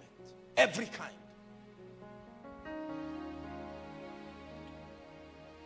Is God speaking to us? Results. Pastors produce results. Produce results. You know why our prayer department, by the grace of God, is like second koinonia. It's like midweek service of koinonia for many people, because of results. They are praying and they are seeing results. Nobody will come and spend 2-3 hours here just like that. People are not idiots. Results. By the time your life, listen, I don't care how much you pray or fast, if there is no result, you will be frustrated. The end of your walk with God is that God, you come to a point where you become so full of the anointing of the Spirit, you can produce uncommon results. Fill me up until I overflow. I want to run over. I want to run over. Fill me up until I overflow. I want to run over. I want to run over. Sing one time. Fill me up till I overflow. I want to run over. I want to run over. Please fill me up till I overflow. I want to run over. You must have a passion. I'd like you to look at every area of your life and be tired of being barren of results. You are a pastor, no results, no healings, no miracles, no salvation, no transformation. And you explain away and say, it's because I'm telling the truth, people are not coming. All those things are flimsy excuses. Results. When a family that is barren comes and there is a miracle, that's results. There are some results you cannot argue with. No. No. You're a businessman. Don't worry that people don't believe in you. My brother, produce results and you will close the mouth of any and everybody. Even if all you are doing is packing soccer away, just produce results. Let me tell you something. It's frustrating to make noise about things you don't have results to show. Because your results are supposed to be your noise in the school of greatness. Not your words. I can do this. I am this and that. No. I can pray. Where is the fruit of the prayer? I can fast. Where is the fruit of the fasting? I am worded. Where is it? Results. You want to command influence in our world today, you need results. You need results. This is the apex of this teaching tonight. You need results.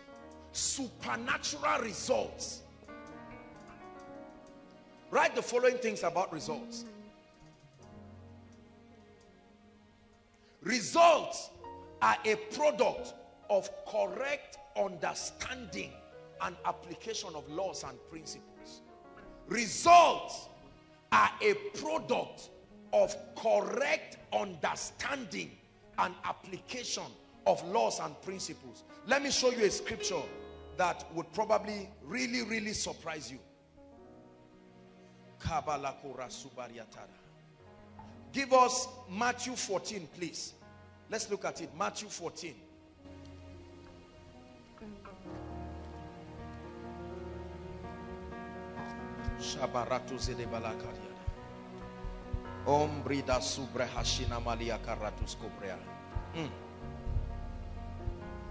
Matthew 14.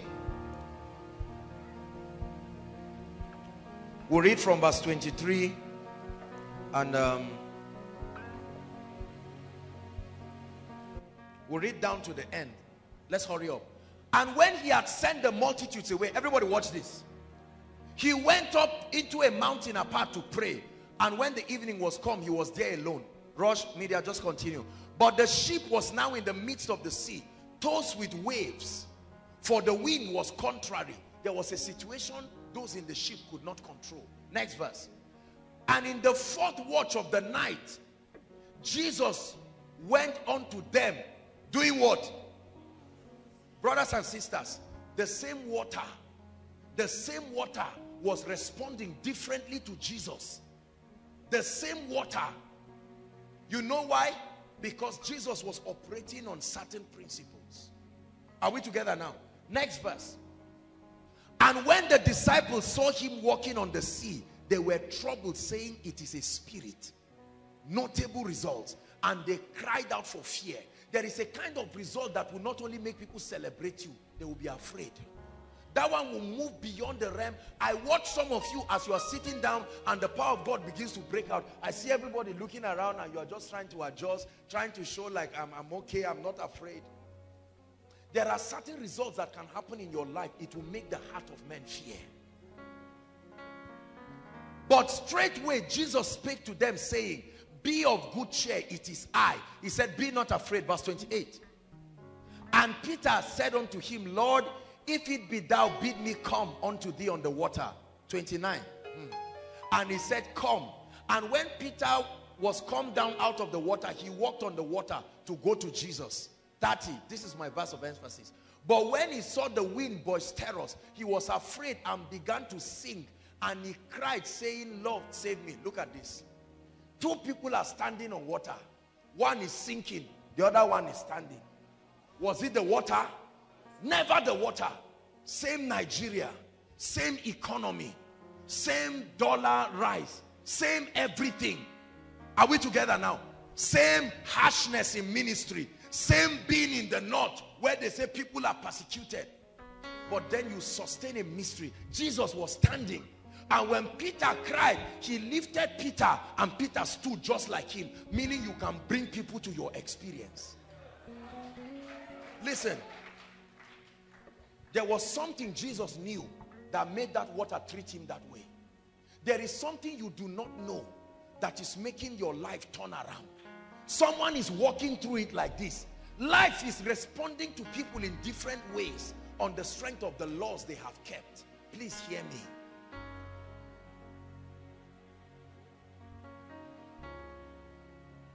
Correct understanding and application of laws and principles. Number two, results are a product of mastery. Mastery. Mastery. Exceptional competence. You have mastered the laws that produce them so thorough that you do it unconsciously.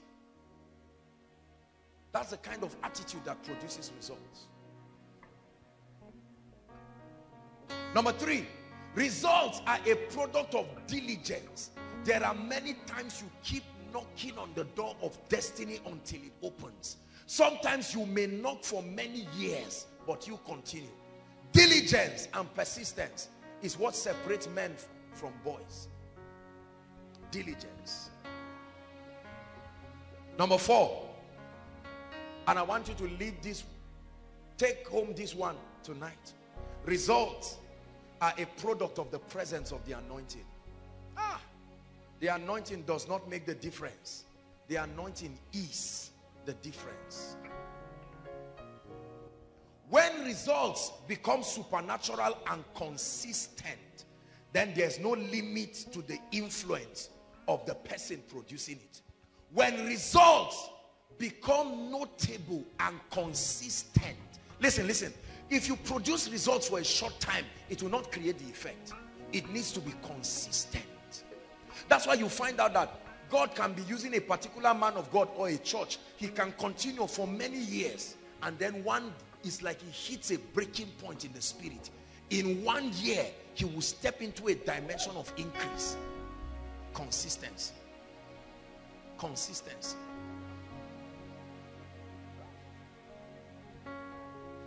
I was watching a video of Steve Jobs, late Steve Jobs, Apple founder, 1991,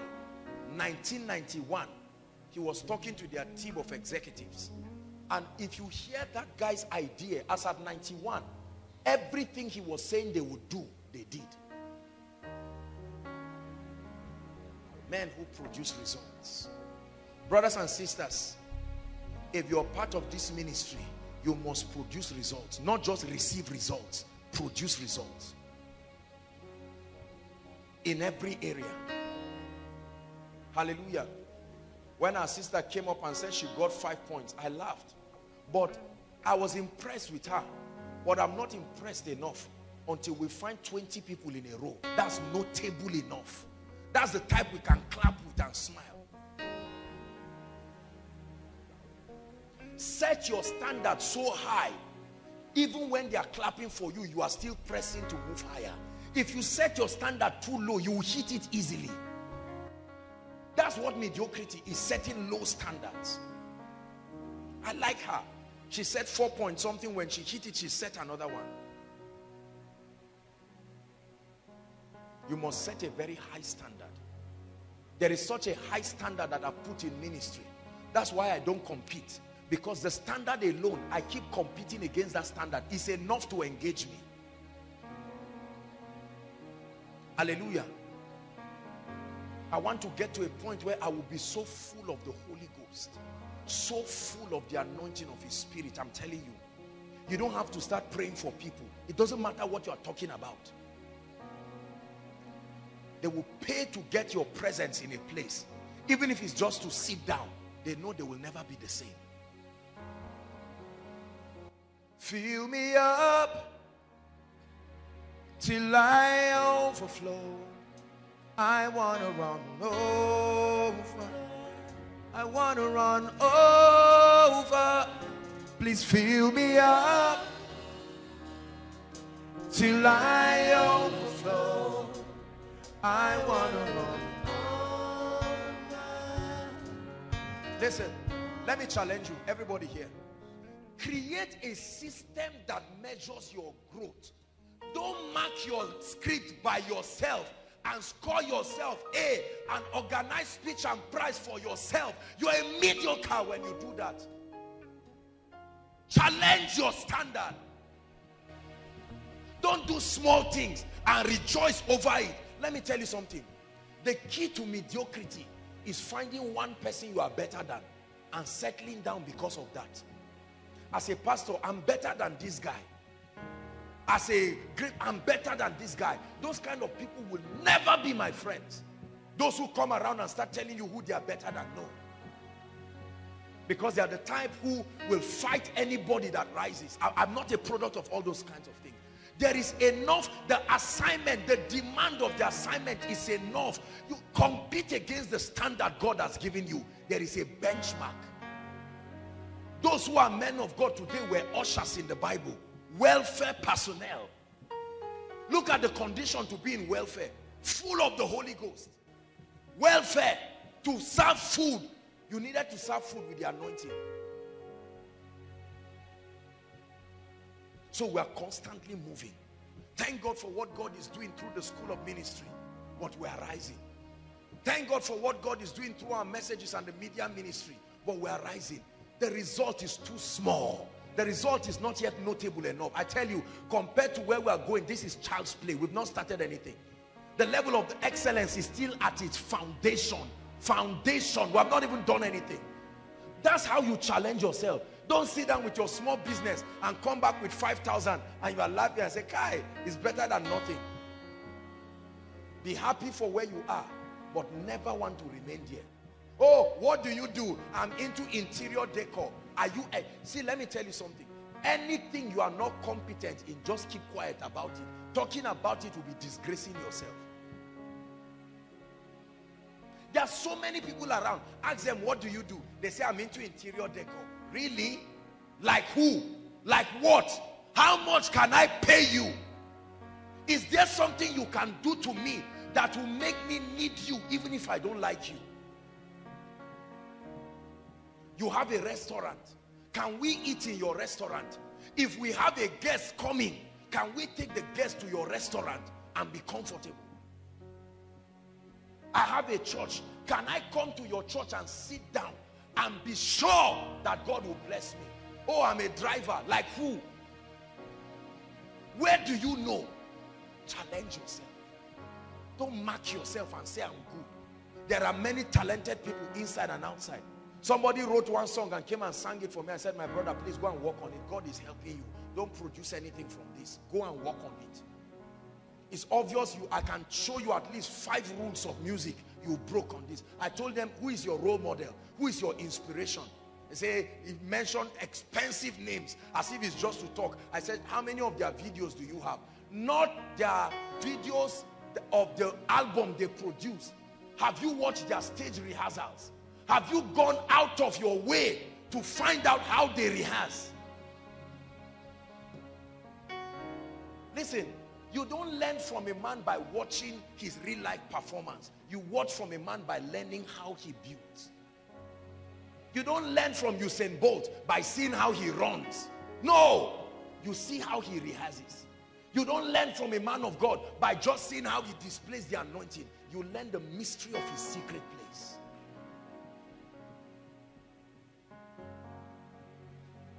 Koinonia, I'm challenging you. God is taking us far. There are many of us here who would have entered certain levels of influence.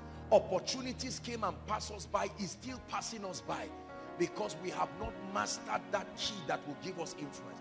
There are so many people in this place. You are in business. You are the only one who knows you are in business, because your products, you don't know nothing about business. You will not sit down and learn. You will not grow. Everybody will be, what are you doing? I'm into real estate. What are you doing? I'm a CEO of nothing. There's no results. Sit down and learn.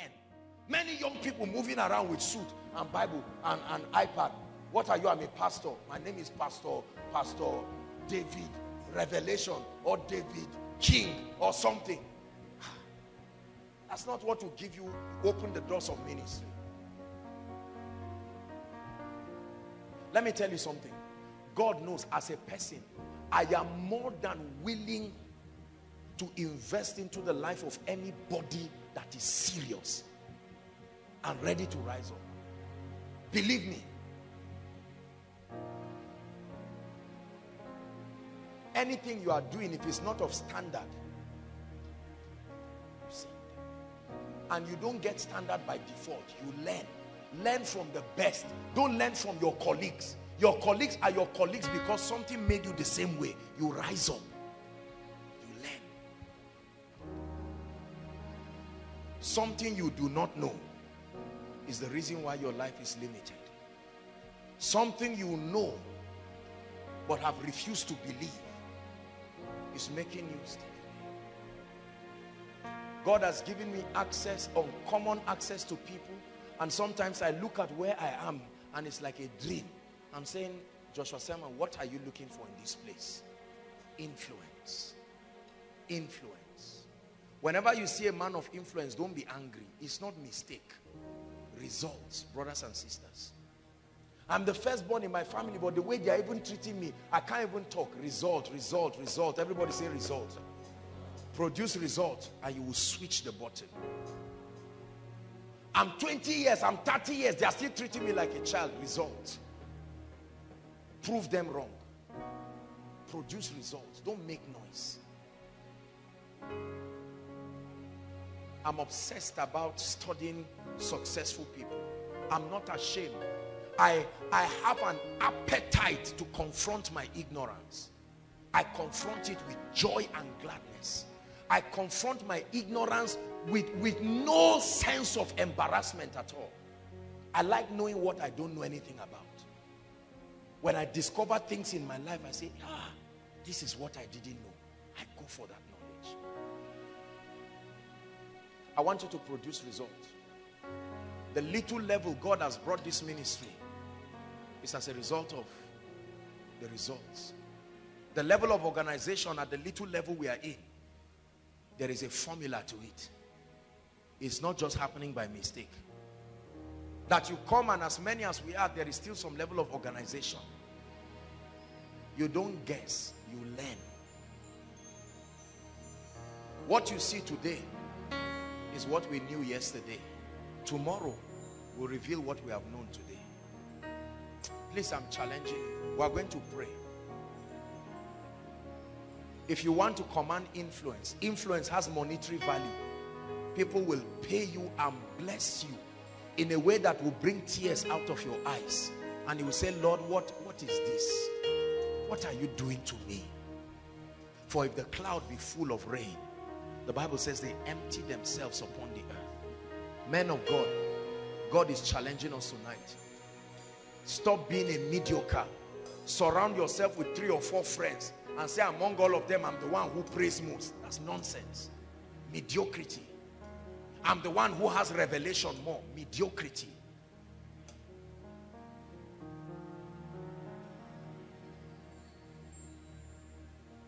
Somebody writes jam and gets 120 and his friend gets 80, and he turns and says, Kai, but I gap you by how many points? Let's count.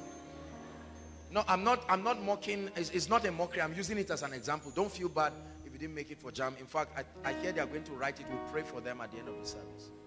It's a challenge. It's a challenge. I know that this teaching is touching some of you. There are people who are seated right now. You can pretend like what I'm saying is not serious. There are many people standing outside right to the back. Some of them are just standing and thinking about their lives. I want to excel in my life. And I want my excellence to be intentional. Set a high standard, Koinonia. Set a high standard. Challenge yourself. When God gives you that influence, men will thank you for being influential. Your children will thank you. I was sharing with the School of Ministry students, some of the things I do today is no longer for myself. If it's for myself, I will stop doing some things because I've already created a system that will bless myself. I've started thinking transgenerational, both spiritual and physical, not just physical children. That anybody connected to me will be implicated for success just by being associated. And Lot went with Abraham. The secret place of Abraham implicated Lot until he was blessed. Who gets blessed following you? Or are you the type parents who warn their children about and say, don't follow this bad boy, he's going to spoil your life? We're going to cry for divine direction. Many destinies are tied down now because of divine direction or lack of it. Lord, what is the next phase of my life? You can't remain like this and just sit down. What is the next season? What is your blueprint? Lift your voice and pray. Show me, oh God.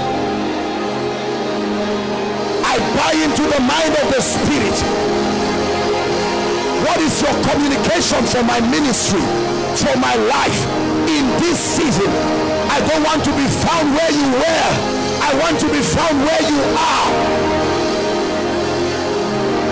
Pray. He that hath an ear, let him hear what the Spirit is saying, not what he said. What he's saying, what he's saying, what he's saying. He said the Spirit speaketh expressly, not the Spirit spoke. The Spirit speaketh expressly.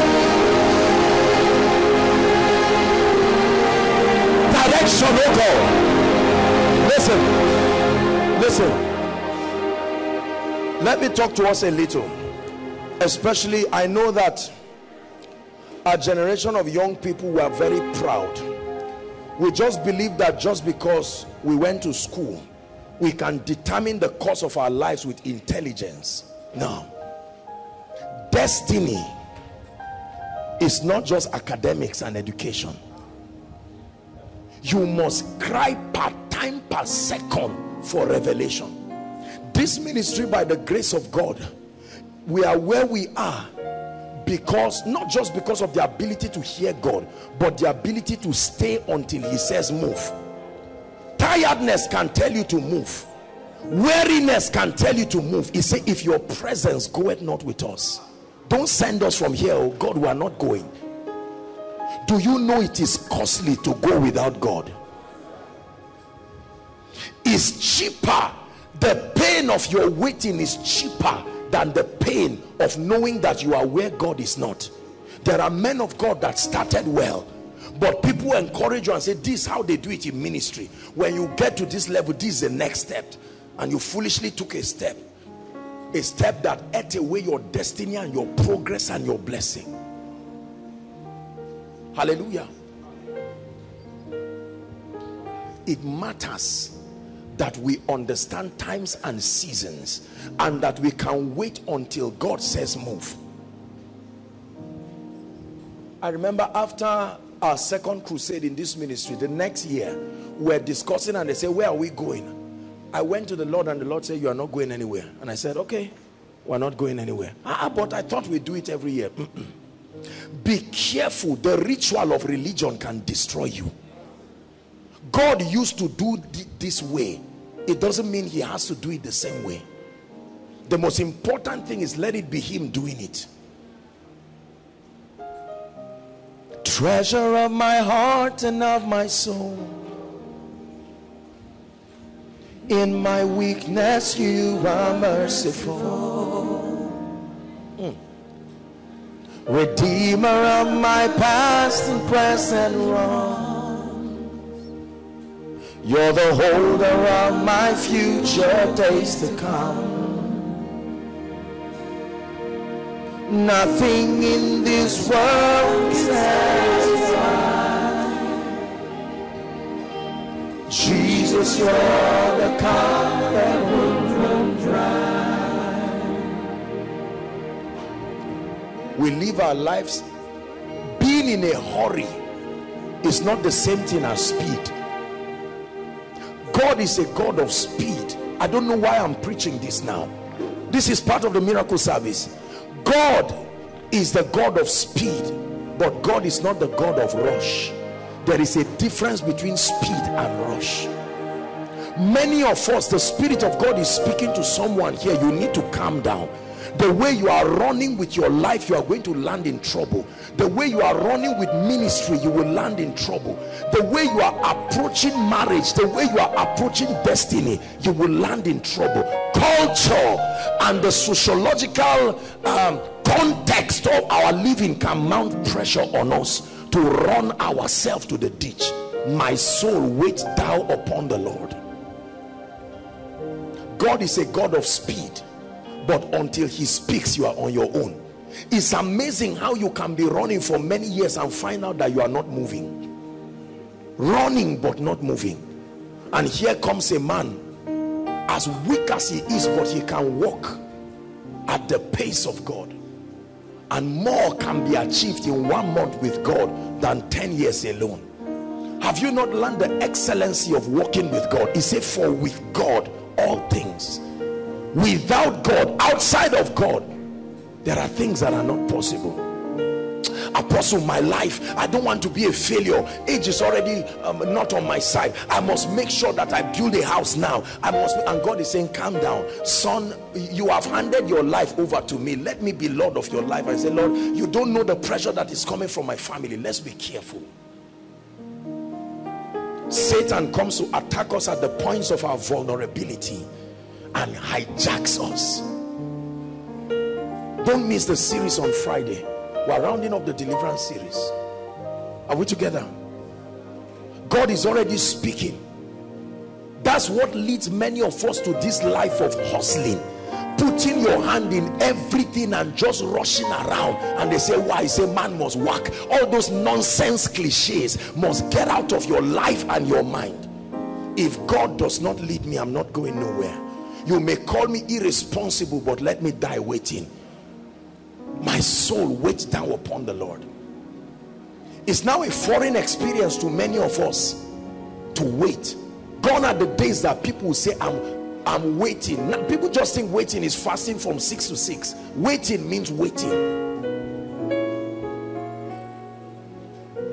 The Bible says, except the Lord builds a house. Listen very carefully. It says they labor in vain that build it. Except the Lord watches over a city. Man of God, listen, businessman, it says the watchman watcheth but in vain. And my Bible says it is vain to wake up early in the morning and then to sleep late in the night, only to eat the bread of sorrow. Only to eat the bread of sorrow. I'm speaking to someone. Be tired of the bread of sorrow. The bread of sorrow does not fill. The Bible says he gives his beloved sleep.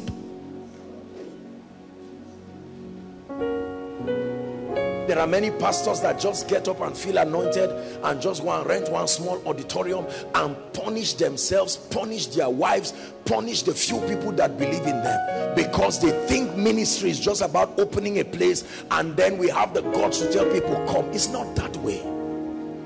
Paul, a man approved of God. Jesus, a man approved of God.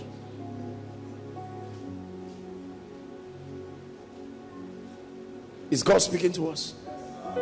We need to have results in our lives. We're still praying, but you see, God is not a herbalist. No, there are systems. There is a way that he works, And one of the way that he works is to direct men. And thou shalt hear a voice from behind saying, this is the way, walk ye in it. Walk ye in it, and you will find rest for your souls. Are you hearing what I'm saying now? It matters. God is interjecting this miracle service to just minister to someone and say you are hurrying up too much. You think it's breakthrough, you are running, you will soon find out that you've been around the same jungle. For someone, after this service, you need to go and calm down with your life and say, I've been running since 2005. What have I done with my life? Absolutely nothing. Oh, come Lord Jesus, come and direct me. Give me direction. Are we together? The race is not to the swift, and the battle is not to the strong, not even bread for them that are wise. When a man subscribes to the direction of God, your life may look controversial for a while, but all that will be before you is beauty and glory. Then your life will become Beulah and Hephzibah, the delight of the nations, the excellency of waiting. The hardest thing for a believer to do is to wait. It's easy to rush. It's easy to do a lot of things. You will make more mistakes in your life rushing. There is power in waiting. Are we together? There is power in waiting. We're going to pray for the sick now. There's a lot to do tonight. But listen very carefully.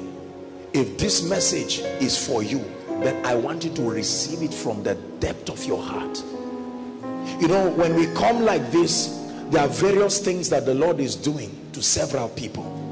Not everyone is sick, not everyone is oppressed. But a word can come and God says, be careful. There are people about to relocate now to regions. They've not sought God. They just assumed. Let me tell you something, brothers and sisters. There is no place on earth called greener pastures. Greener pastures is a spiritual location. It's where the voice of God for you is. God is already helping someone. How many Nigerians smuggled their way through the desert trying to get to lands because they believe?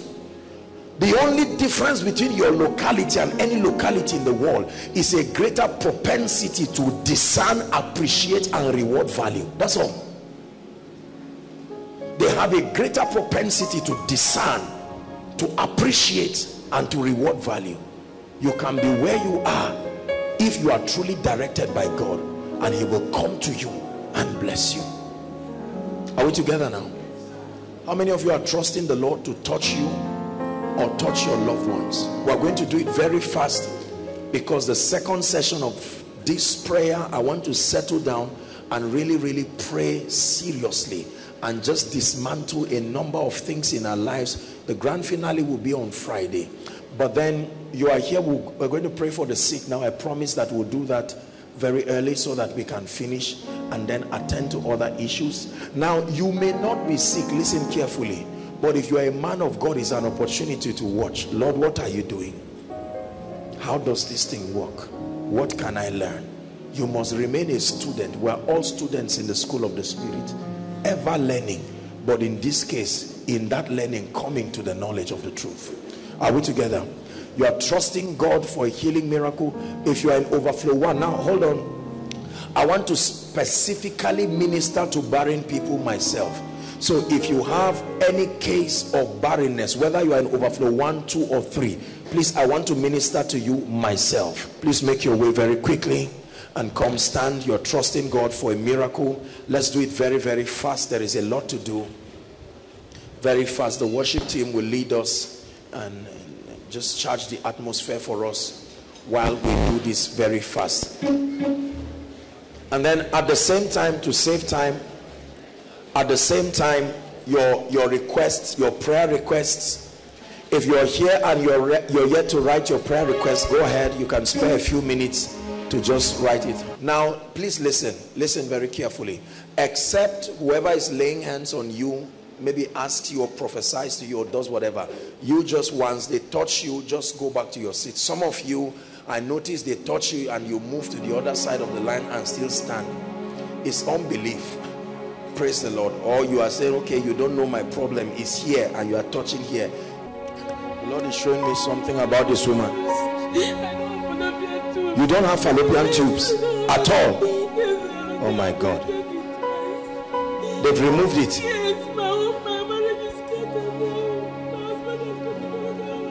Your husband got another wife?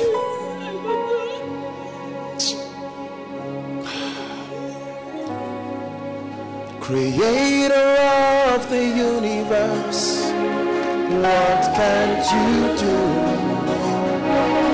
What can't you do?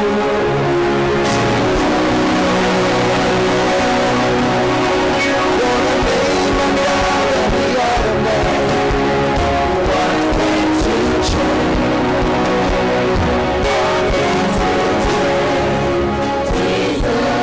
Madam, look at me.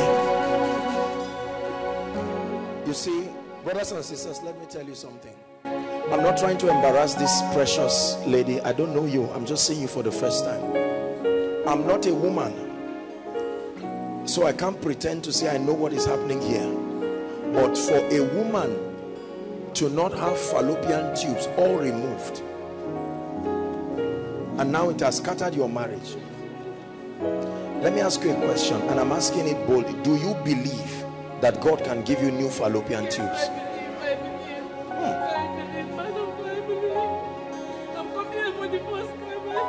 Where are you coming from? Madam, let me tell you, there is a God that sits in heaven. God is not a herbalist. He's a miracle worker. Put your hand in your stomach.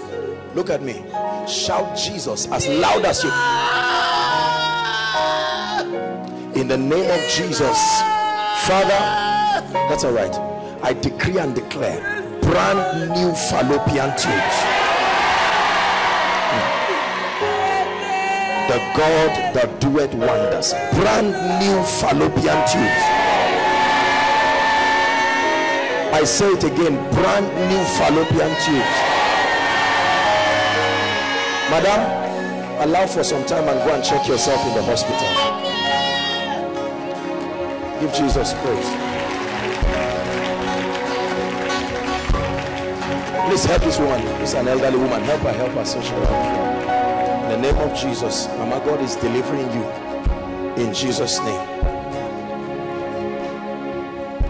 The Lord is showing me somebody. Just hold on.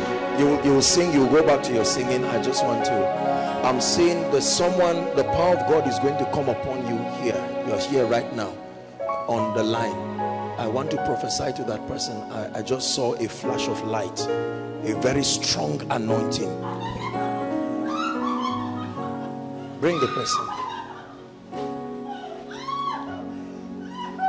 The Lord is rolling away the reproach in your life, and the Lord is telling me He's breaking the power of witchcraft over your life in the name of Jesus Christ. The Bible says He has broken the gates of brass and cut the bars of iron in sunder.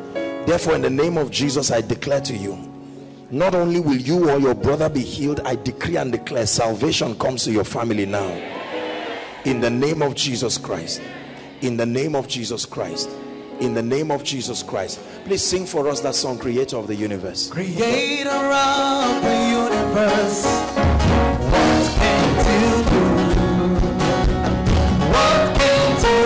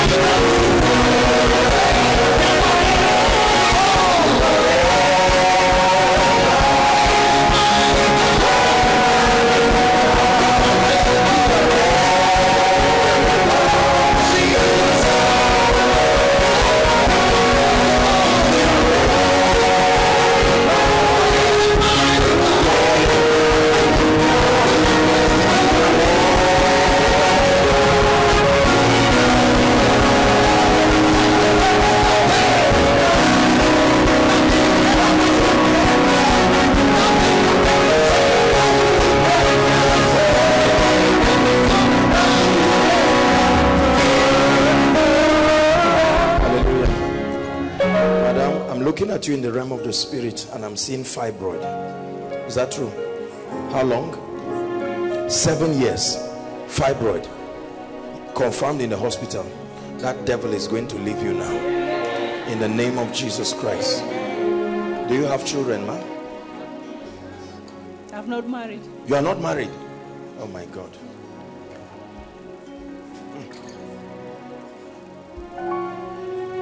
Now you be God, Almighty God. You know me,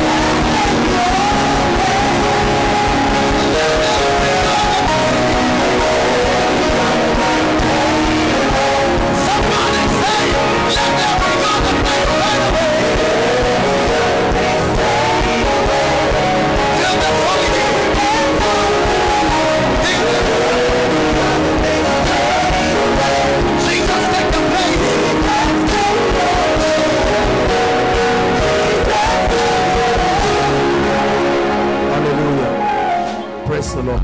Everyone say after me, in the name of Jesus. Please shout it. Say, in the name of Jesus, I prophesy over the next half of this year. Hear the word of the Lord. Become for me seasons of signs and wonders. Lift your voice and begin to pray. Lift your voice and begin to pray. Everyone. Make sure you are praying.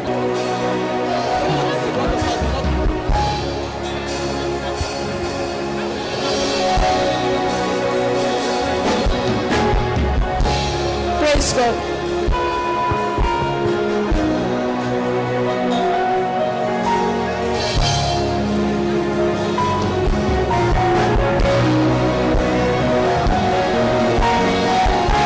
Please keep praying, keep praying. Let it become for me seasons of signs and wonders. Seasons of signs and wonders. Hallelujah. Say after me, in the name of Jesus. Please, let's be serious. Say, in the name of Jesus.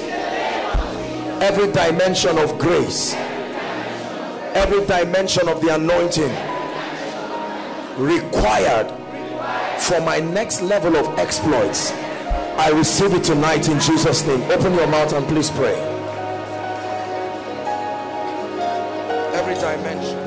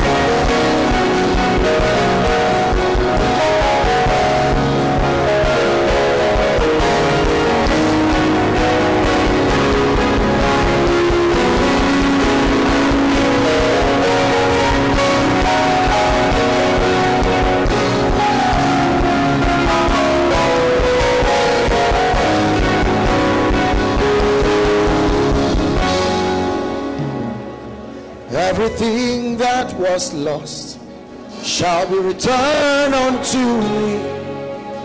Everything that was stolen. That's the next prayer point. We prophesy everything that was lost shall be returned unto me. Everything that was stolen shall be returned. One more time. Everything that was lost shall be returned unto me. Everything that was stolen shall be returned unto me. Shall be returned unto me.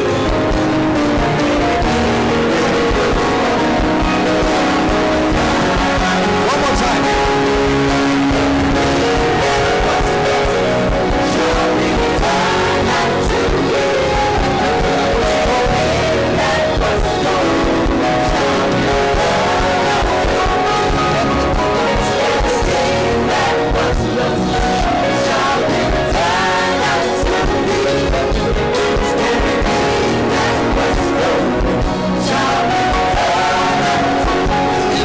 The Bible says, and I will restore unto you the years that the canker worm, the caterpillar, and even the palmer worm has taken. Say, in the name of Jesus. Say it again, in the name of Jesus. I decree and I declare that everything that has left my life and destiny that should not have left, I call you back by prophecy. Lift your voice and pray. In the name of Jesus. Declare that you might just be justified. Declare.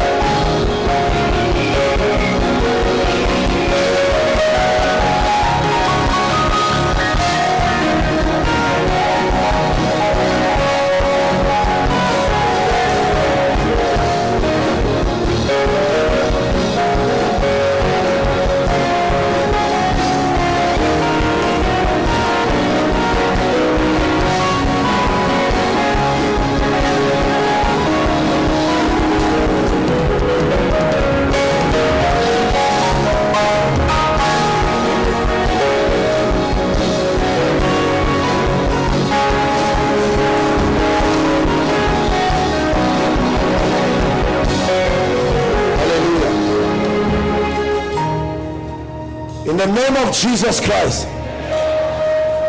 Say it again. In the name of Jesus Christ, I decree and declare over my loved ones, hear the word of the Lord. This is your season of rising. Lift your voice and prophesy over your loved ones. Please believe what you are saying. Prophesy. I decree and declare in the name of Jesus, this is your season of rising. A new level, a new dimension in the spirit.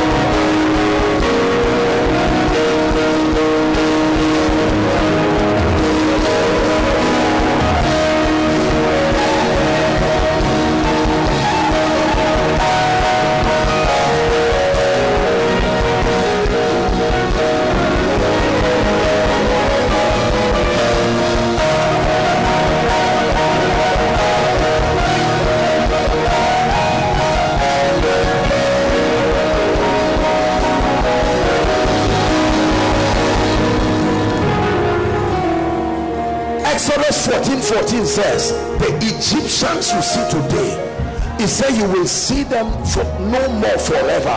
I like you in the next 5 minutes. Everything that has attempted to mock God in your life, don't be afraid. Open your mouth and declare that under this atmosphere of the anointing of the Spirit, you are living my life and my family forever. Open your mouth and pray. Declares thou that ye mightest be justified. Pray. Don't entertain unbelief. I cause poverty. I cause failure. Pray. Jesus caused the victory.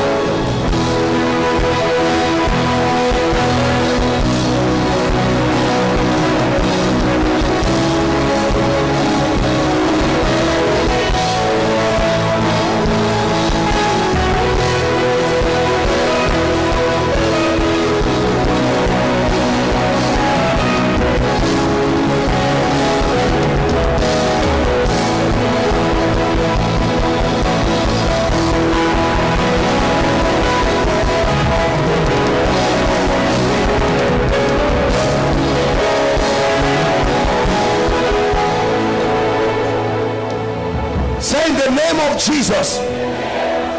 Say it again. In the name of Jesus, I decree and declare that my help comes from above. I decree and declare that my help comes from the Lord. And in this season, I prophesy to my destiny. Ebenezer, receive the help of God. Lift your voice and pray. Call forth help.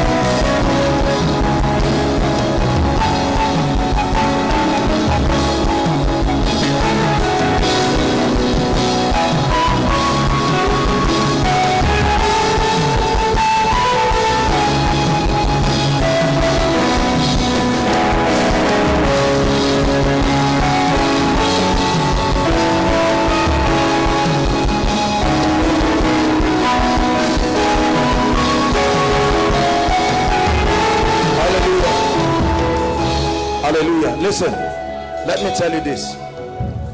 We're still praying. Many of us here, all you need is the ministry of helpers. Are we together now? The psalmist said, I will lift up my eyes unto the hills. Do you know why he spoke about the hills? Because God used the strategy of the hill to protect the people. Every time there was war, he would lead them up the hill, and if they got there, there would always be victory. Remember Elijah, when there was time for any contest, he would say, go up the hill, Mount Carmel, Mount Zion, Mount this and that. And so he said, I will lift up my eyes to the hills. But he said, no, where commends my help? He said, my help, the hill is only a strategy.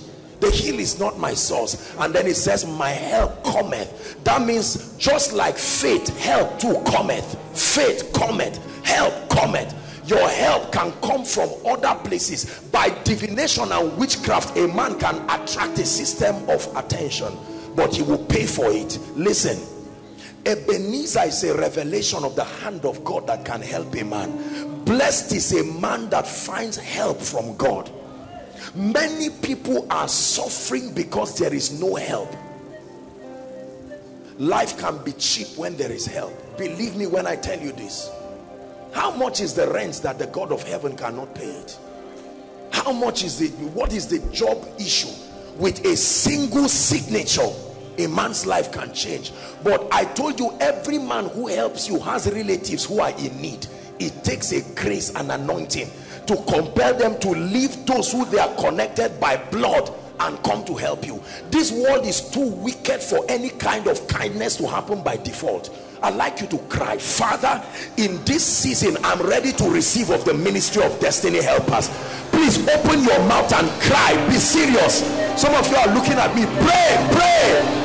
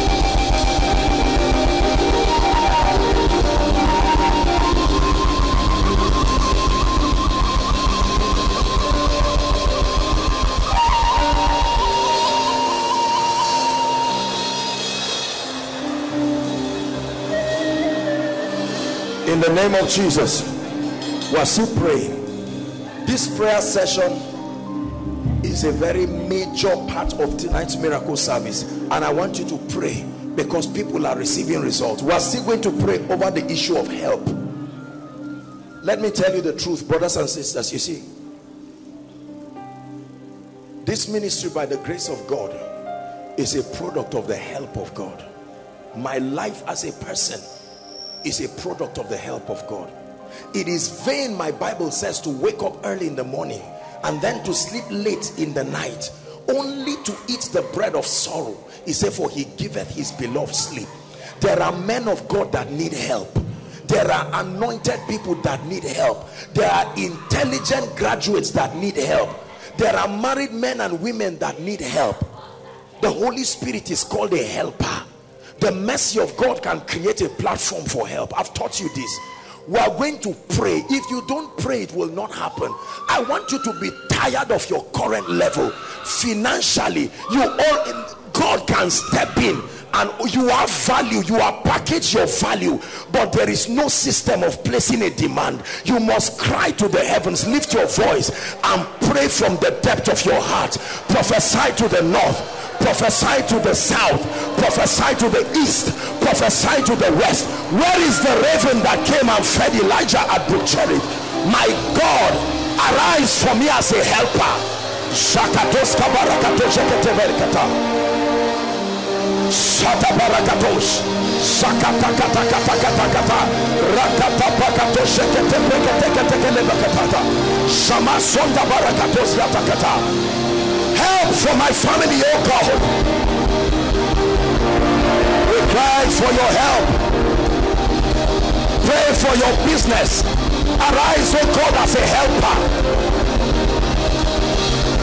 When the Lord turned again the captivity of Zion, then we were like them that dream, and then said they among the heathen, the Lord hath done great things for us. He said, the Lord hath done great things for us, whereof we are glad. Turn again the captivity of Zion like the streams of the Negev. Lift your voice and labor in the place of prayer.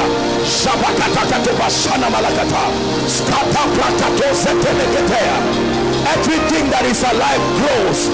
I provoke growth in my life.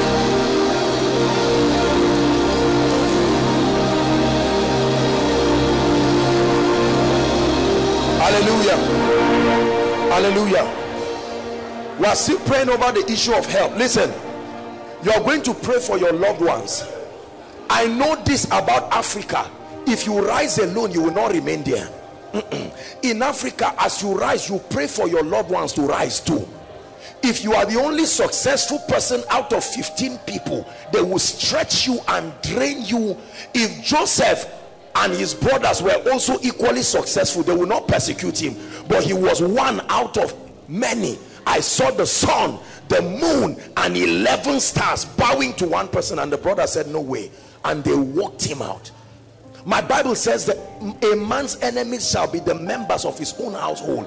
Sometimes it's not binding and casting. Lord, show them mercy too, so that as I'm rejoicing, they will rejoice and leave me in peace. Are you ready to pray? Say, in the name of Jesus, I provoke divine help over my loved ones. I prophesy to them that in this season, receive the help of the Lord. Lift your voice and pray for your loved ones. Financial help, spiritual help, career help.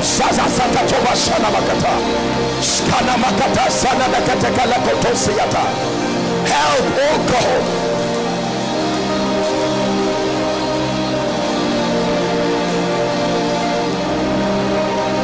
Shapakatos, Shapros Ketebarakato Shanamakata.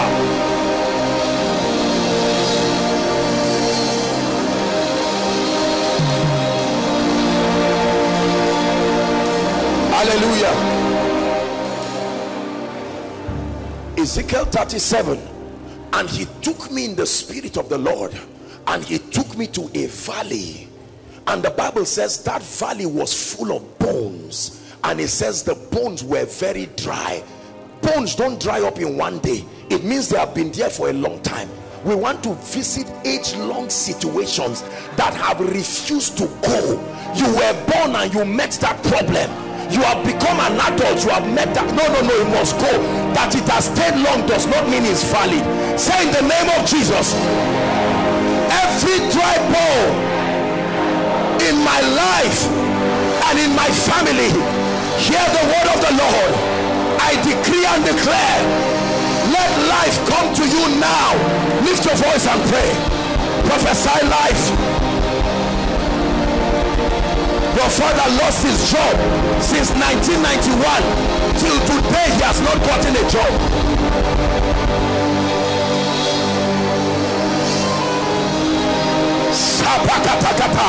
Hear the word of the Lord. Hear the word of the Lord. Hear the word of the Lord. All ministry, hear the word of the Lord.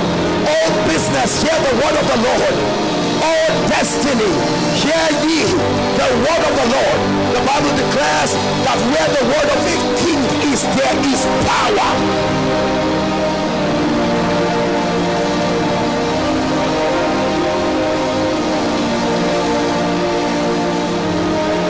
Hallelujah. And he said, Son of man, what seest thou? He said, Son of man, prophesy to these bones and say, O bones, hear ye the word of the Lord. And all of that, he said, and as I prophesied, as I was commanded, there was a sound and then a shaking. Notice that the bones began to look for themselves, meaning they have the ability to restructure themselves.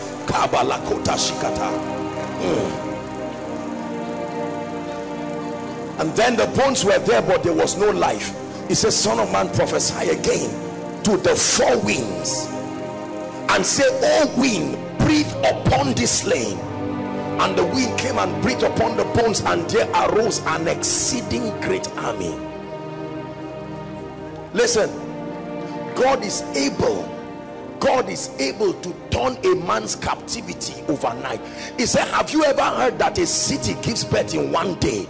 But he said, as soon as Zion travails, we know that birth is 9 months, but something can happen to the rod of Aaron and it can bud overnight with no root.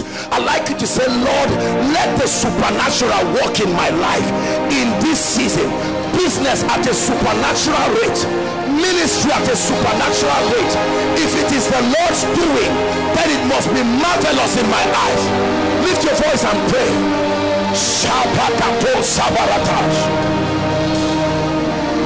As soon as Zion travails, as soon as Zion travails, she shall put forth a son. As soon as Zion travails, pray.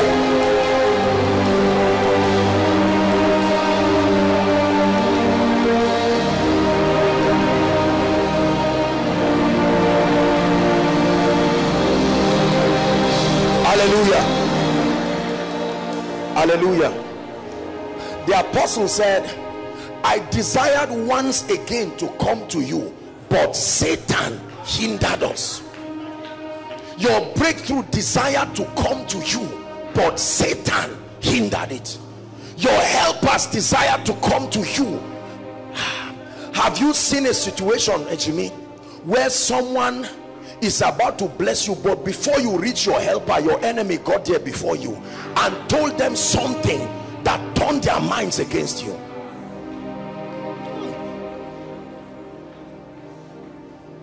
He said, the rod of the wicked will not fall upon the lot of the righteous, lest they dip their hands in iniquity.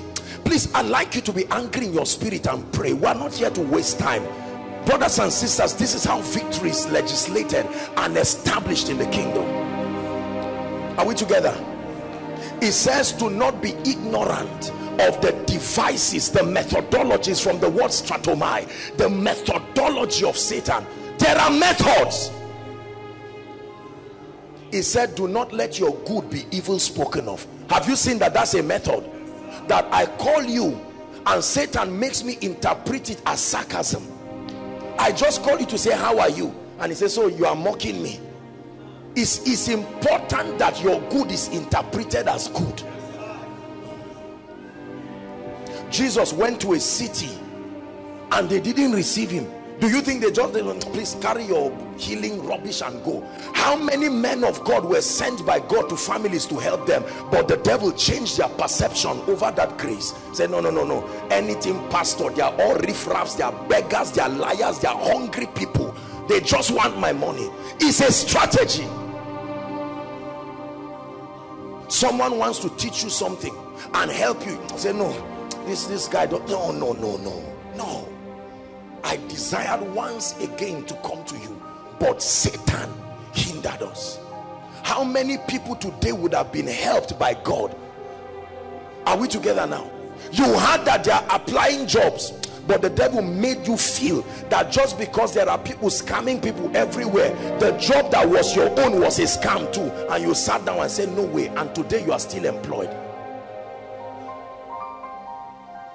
We need to cry to God to help us know what is of God and what is not of God, because many times they look the same. It's the spirit of discernment that will help you. 5 people may be cheating you, but the 6th person may be genuine, and you just anybody that comes, and then you remain poor and broke forever. There are families today, you never talk about anything good. Sir, they gave us a prayer. No. That's how that useless prophet came and prophesied and collected my 100,000. Don't bring any man of God here. Whereas the person who God was sending was like Elijah to the widow of Zarephath. The fact that there is evil does not mean the grace of God is insufficient. Please listen to me. There are people today who have been ordained to be blessed, to listen, but Satan has clouded their minds so that they are cynical about everything that is God. Are we together? I remember a few years ago, I went to a house to pray for them. I was invited, and I got to the house. I usually don't go to people's houses to pray for them. And I went to the house, and I just saw the man, the owner of the house, the sarcasm and the look that he was looking at me. Here they come, these hungry young men again. I tried to greet him. I even held wine for them so that there's no suspicion. And that man, from what I saw, didn't have up to 2 months to live. And I sat down, I was talking with the family, and the man was just looking, you know all this, do and leave my house. Until by the mercies of God, God began to speak to him. At the end of it, it was him that escorted me out. He said, you are, my friend, collected my. I said, look, at this man would have missed his miracle. Brothers and sisters, some of our loved ones, you know what I'm saying, are like that. Their blessings kept passing for the last 10 years. They organize a program near your house, and they say, no. Once it is not you, it is not God. It's an error. What of business opportunities? Just because people have been scammed here, just because something came out and something happened, anything business, God forbid, don't even mention anything. Oh, sorry, dear. No, don't talk to me. And then you remain poor and broke and say, God, what is wrong? He told Joshua, be strong and of good courage. In life, it takes audacity to know when your opportunity comes. 28 of Genesis, God came to Jacob, and Jacob, out of his fear and cynicism, was not ready for that visitation. The next verses would lead him to the house of Laban, where he learned by his pain. By chapter 32, he was ready. The Bible says when God came again, he held him. He said, whether you are not God, I shall hold you. It's in your holding I will find out. I won't let you go till you bless me. He said, what is your name? He said, Jacob. He said, thou shalt no more be called Jacob, but Israel. For as a prince you have power with God, and you have prevailed. And he touched his thigh and blessed him. And the Bible says, then the sun arose, and he called the name of the place Peniel, for he had met with God face to face. I have seen God face to face, and my life arose. And the Bible says, then the sun arose. Because it is the breaking of the day that comes with joy. For as long as it is night, weeping endures. Are we together? I want us to maximize these meetings. Let's not just come before God and fulfill the ritual and then share the grace and go back. It's time for us to move. The Bible says, how forcible are right words. You are hearing something that is waking you up and challenging you. Are we together? I know I don't know if it was a whole month or so to pray for destiny helpers. Jimmy, your life is stranded until a helper comes. I know this. There was a man who was so crippled he could not walk, and Jesus came to town. He heard about it but could not get there. But certain people came. Your helpers will insist till you are blessed. Listen, a helper is not a well-wisher. A well-wisher is just a sociological being with a sense of empathy. A helper is sent and ordained. His ministry continues till you rise. Some men came to David in a cave called Adullam, and they vowed that we must make you king. You are seeing a man who is already weak, no result. When your helpers come to you, it will look like a charm. There will be no reason for them to remain. They will call you, have you gotten the job, sir? No, sir. Okay, I'm going to Abuja for you. And you start saying, I hope there's no string attached. No. I only saw myself helping you in a dream. Are we together? Every destiny helper has those in need. Please hear me. Graduates, hear me. Every space for a job has hundreds of thousands of others connected. But when God decides to help you, he said, Jacob have I loved. Jacob have I loved. Hallelujah. Jacob have I loved.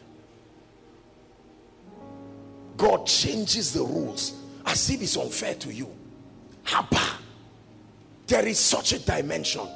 The helper of Israel. When you labor and labor and labor and labor, you'll be lying to say you are giving God glory. There are many testimonies that are just a product of carnality. The way you suffered for that miracle is why you cannot give it when God places a demand. Greed has an explanation. When you acquire by labor and suffering and hardship, you can't give. But if it's freely you received, if freely you will give. Are we together? Your destiny is one helper away. By the privilege of God's grace, I've been privileged to be a destiny helper to many people. And overnight they got jobs without interview, just because I happen to know someone in a position of influence. And I say, sir, please, there is someone, can you help me? I say, Apostle, if it's you, that's it. The same way someone too has spoken is the help of God. We rise by his help. Your business will open up by his help. Everything you have is needed on earth, but it takes God to connect you to a man who is unashamed about his need for your grace. It is the help of God that brought us here, brothers and sisters. The help of God. There are pastors that need the help of God. You can blow balloon and put it around. You can do everything and find out that the people come and say, it's cold. Don't we take tea in this church? And be sarcastic towards you. Yet somebody called by God to help you will stand in the rain and say, I'm sent and I'm not going anywhere. When last did you receive help in your life? When last did you receive help? Please hear what I'm telling you. Do you know if you do things alone and by yourself, you are not blessed? Even if you succeed in doing it. Help. Help. That God arises for a man and say, young men, establish within 10 years, but I have chosen promise that in 1 month I will walk a walk in your life that if it were told you, you will not believe. Hallelujah. A few weeks ago, someone called me. He's planning on getting married, and he went and collected the list just 2 or 3 weeks ago, and the list was quite voluminous and it challenged him, and he called me that he's trying to seek advice whether it's the will of God or not. I told him, I said, no, that is a foolish concern. Are you seeing? You labored with a lady to go and meet her parents just because of the enormity of the list. You are now seeking whether it's the will of God, going behind. What is there to ask whether it's the will of God or not? Listen, I know that it looks like it's just a joke, but it's a serious issue. How many people have gotten high blood pressure because there is no help? No help. Ask the medical doctors, they will tell you. You buy a car alone. You look for food alone.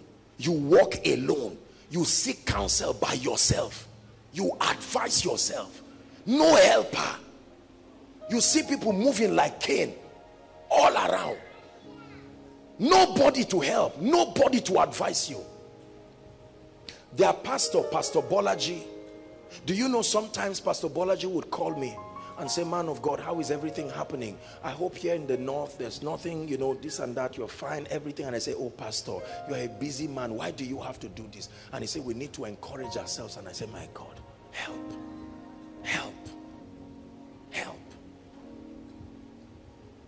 Are you ready for God to really help you? Our message is by the grace of God. Are being spread on eagle's wings is by the Spirit, but is through the help of men. 70% of the invitations where I go to, somebody stands maybe in a church council to say, bring this man of God. I know. See, all these people from the north, no. I know this one. Who knows you enough to speak for you at the gates?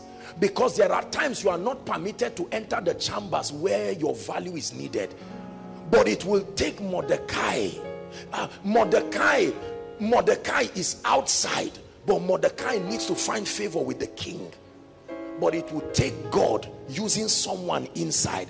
Joseph is in the prison but destined for the throne. A wine presser needs to split your case before the king. One more time, Father, listen.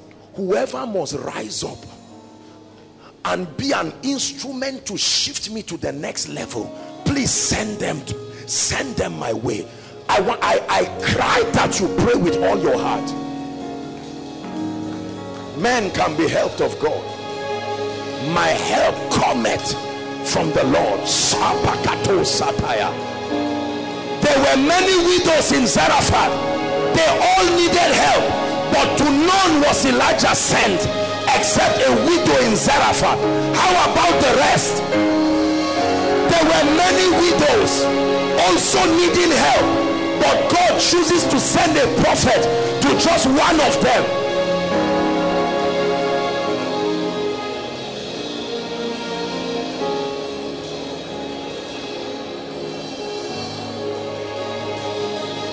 Hallelujah. The last prayer point, and then we'll pray here. The Bible says, according as his divine power, please listen, hath given unto us all things that pertain unto life and godliness. To life. I will never be the man of God who will teach you to live a defeated life at the expense of your spiritual growth. No.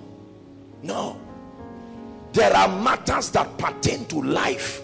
There are matters that pertain to godliness. His divine power covers them all. So I can excel in the matters that pertain unto godliness and still excel in the matters that pertain unto life. I should not serve God and tell my children to go and beg a neighbor for food. He says, since I was young, now I am old, I have not seen the righteous forsaken, nor his seed beg for bread. You know, many believers in their carnality and the depravity of wisdom, they think that when you begin to focus about the matters of life, it's a sign that you are becoming less spiritual. I can tell you from experience that the pain that comes from the issues of life can make you ungodly. Are we together? The ladies that go into prostitution, do they go into prostitution with poor men?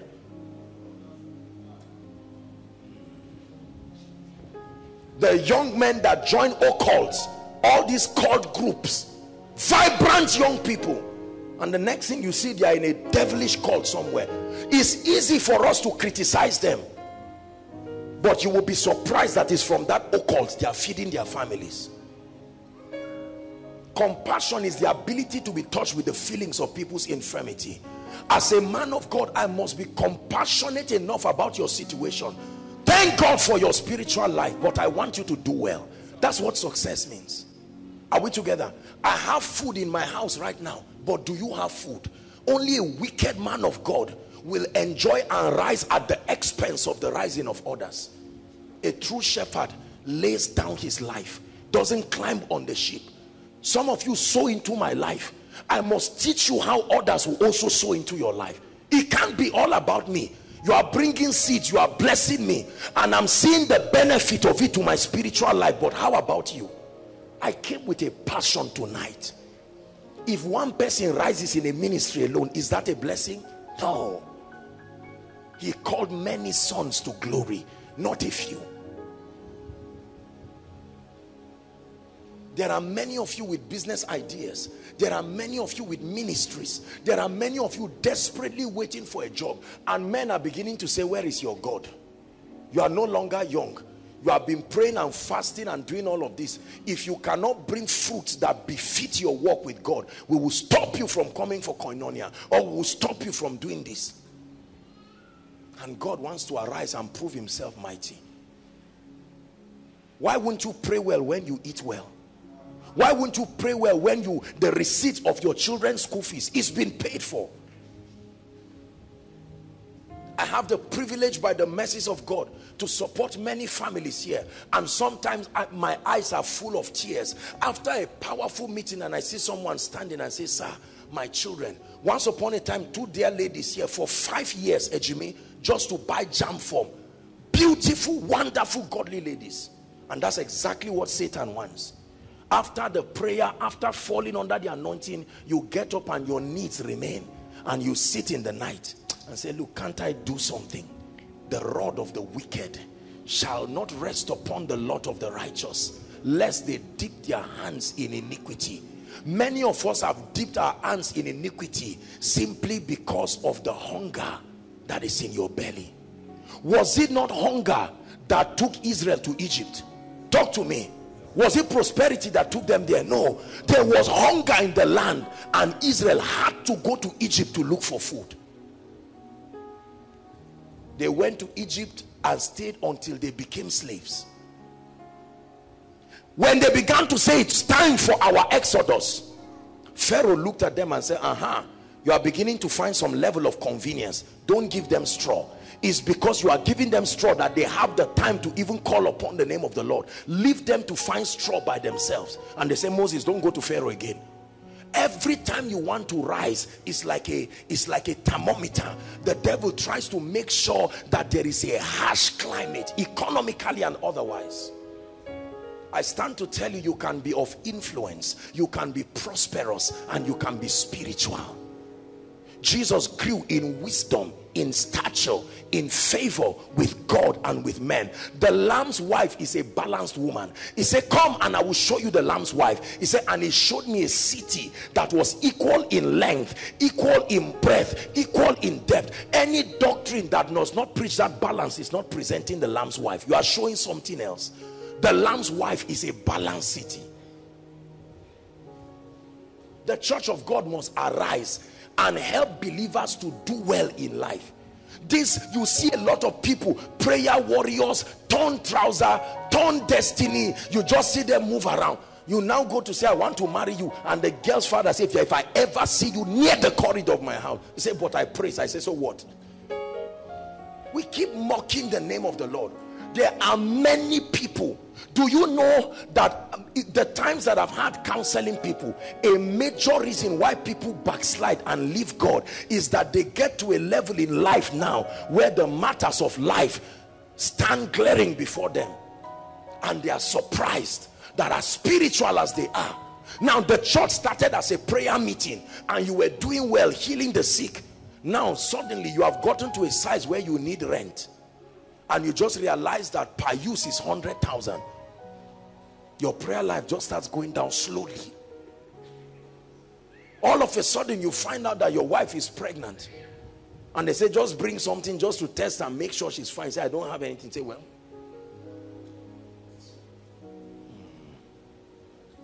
the God that we serve is a victorious God. Are we together? Many of you have the hearts to support the kingdom, but the means is not there. Listen to me. Listen to me. For as long as you are not empowered, you will remain a slave in life. I give you a guarantee.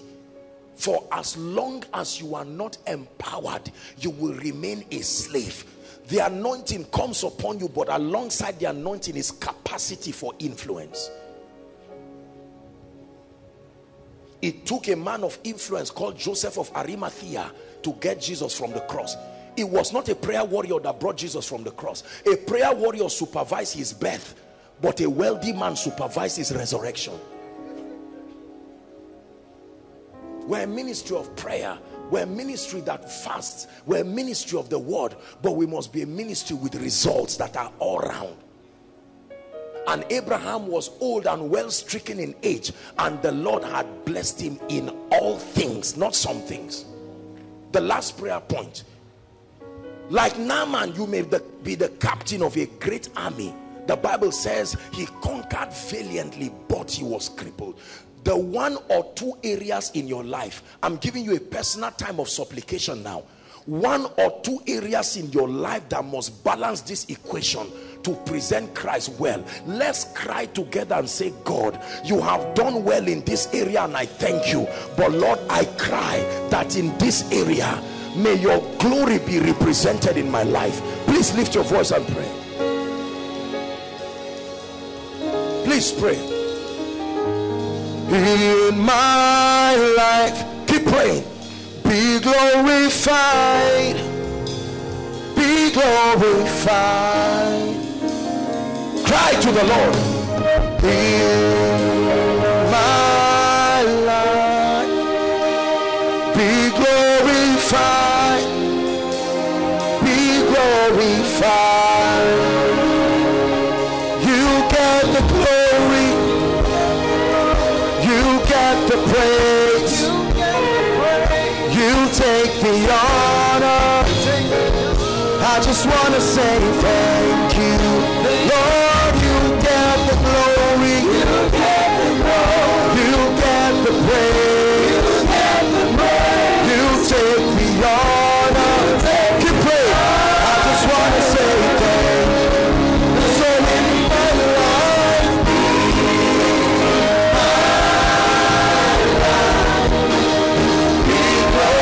glorified, be glorified. It's in my life, glorified, be glorified. Stretch your hands over the prayer requests and let's begin to pray. This is a representation of our pain. It's a representation of our needs. Just cry to the Lord.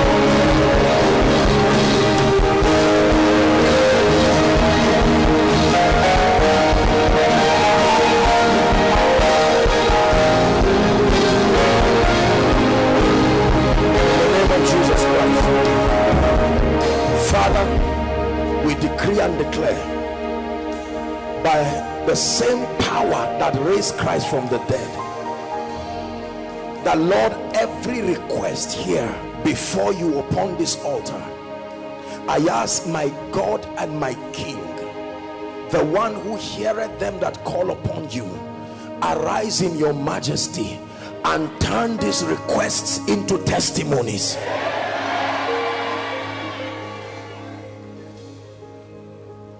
It is unto you that answers prayer that we have come. And Lord, in the name that is above all names, we provoke your integrity over these issues. Lord, there are issues here that only God can solve. Some of the issues represented here are life and death issues. We will search for you and we will find you.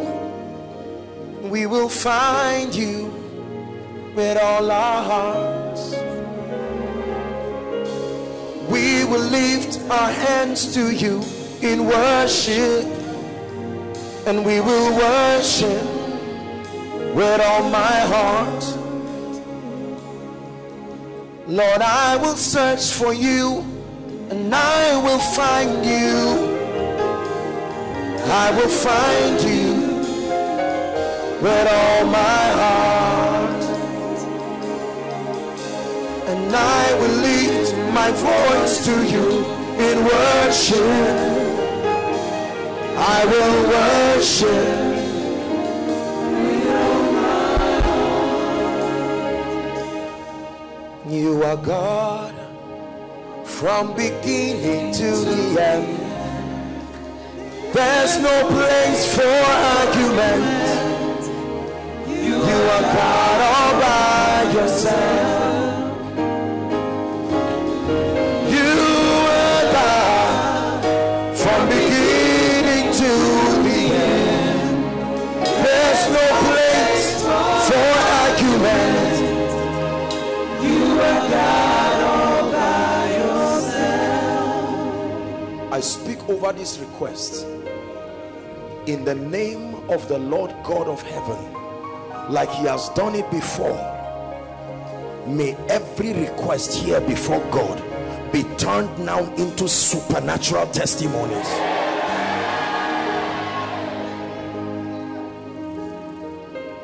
May God turn every situation here to supernatural testimonies in the name of Jesus Christ. Just give me 2-3 minutes and we're done. I want to speak over your life now.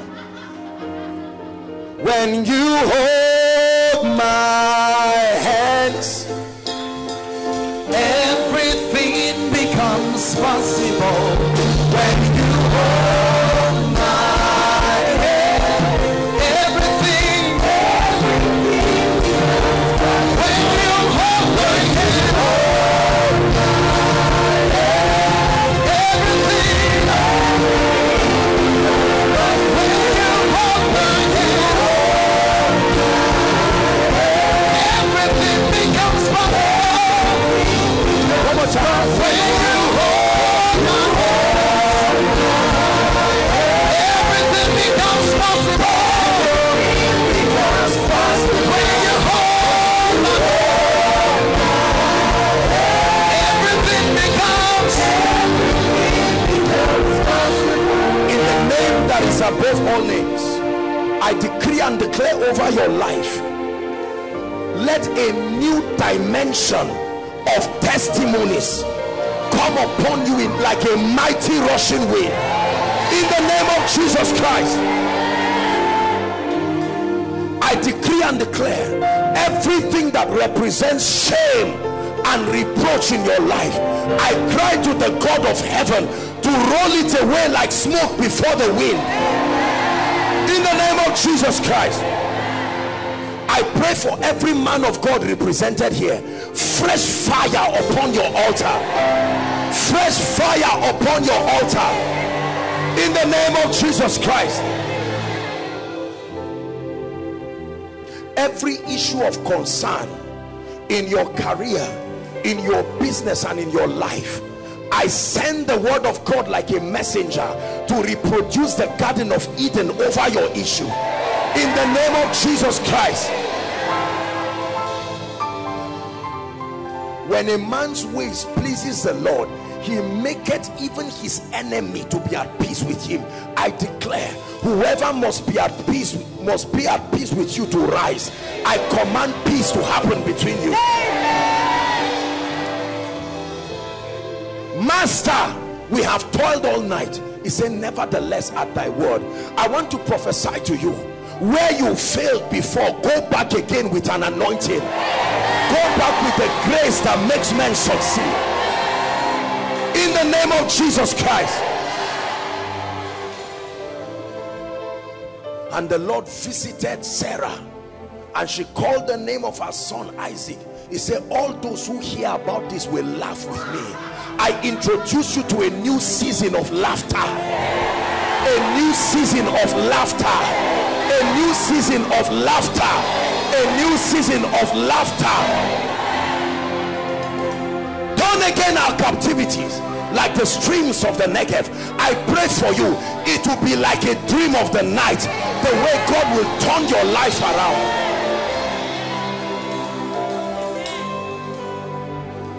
Anyone here under the plague of death, any family represented here that the devil has vowed that they will not see the end of the year together in joy, I decree, oh death, where is thy sting? And oh grave, where is thy victory? I command death to pass from over you in the name of Jesus.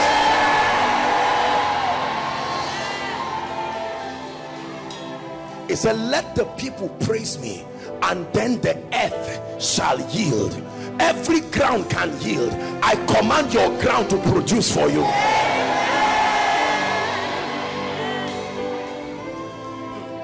Daniel chapter 2, and when you read from verse 28 downwards, it said, but there is a God that revealeth secrets. I pray for you, the secret, the mystery that you need to hold on to in this season, that will shift you to a new level, the kingdom truth, the revelation of the Spirit, because the light shines in darkness and the darkness comprehended it not. The truth you need to lay your hands upon, may my God open your eyes to see it.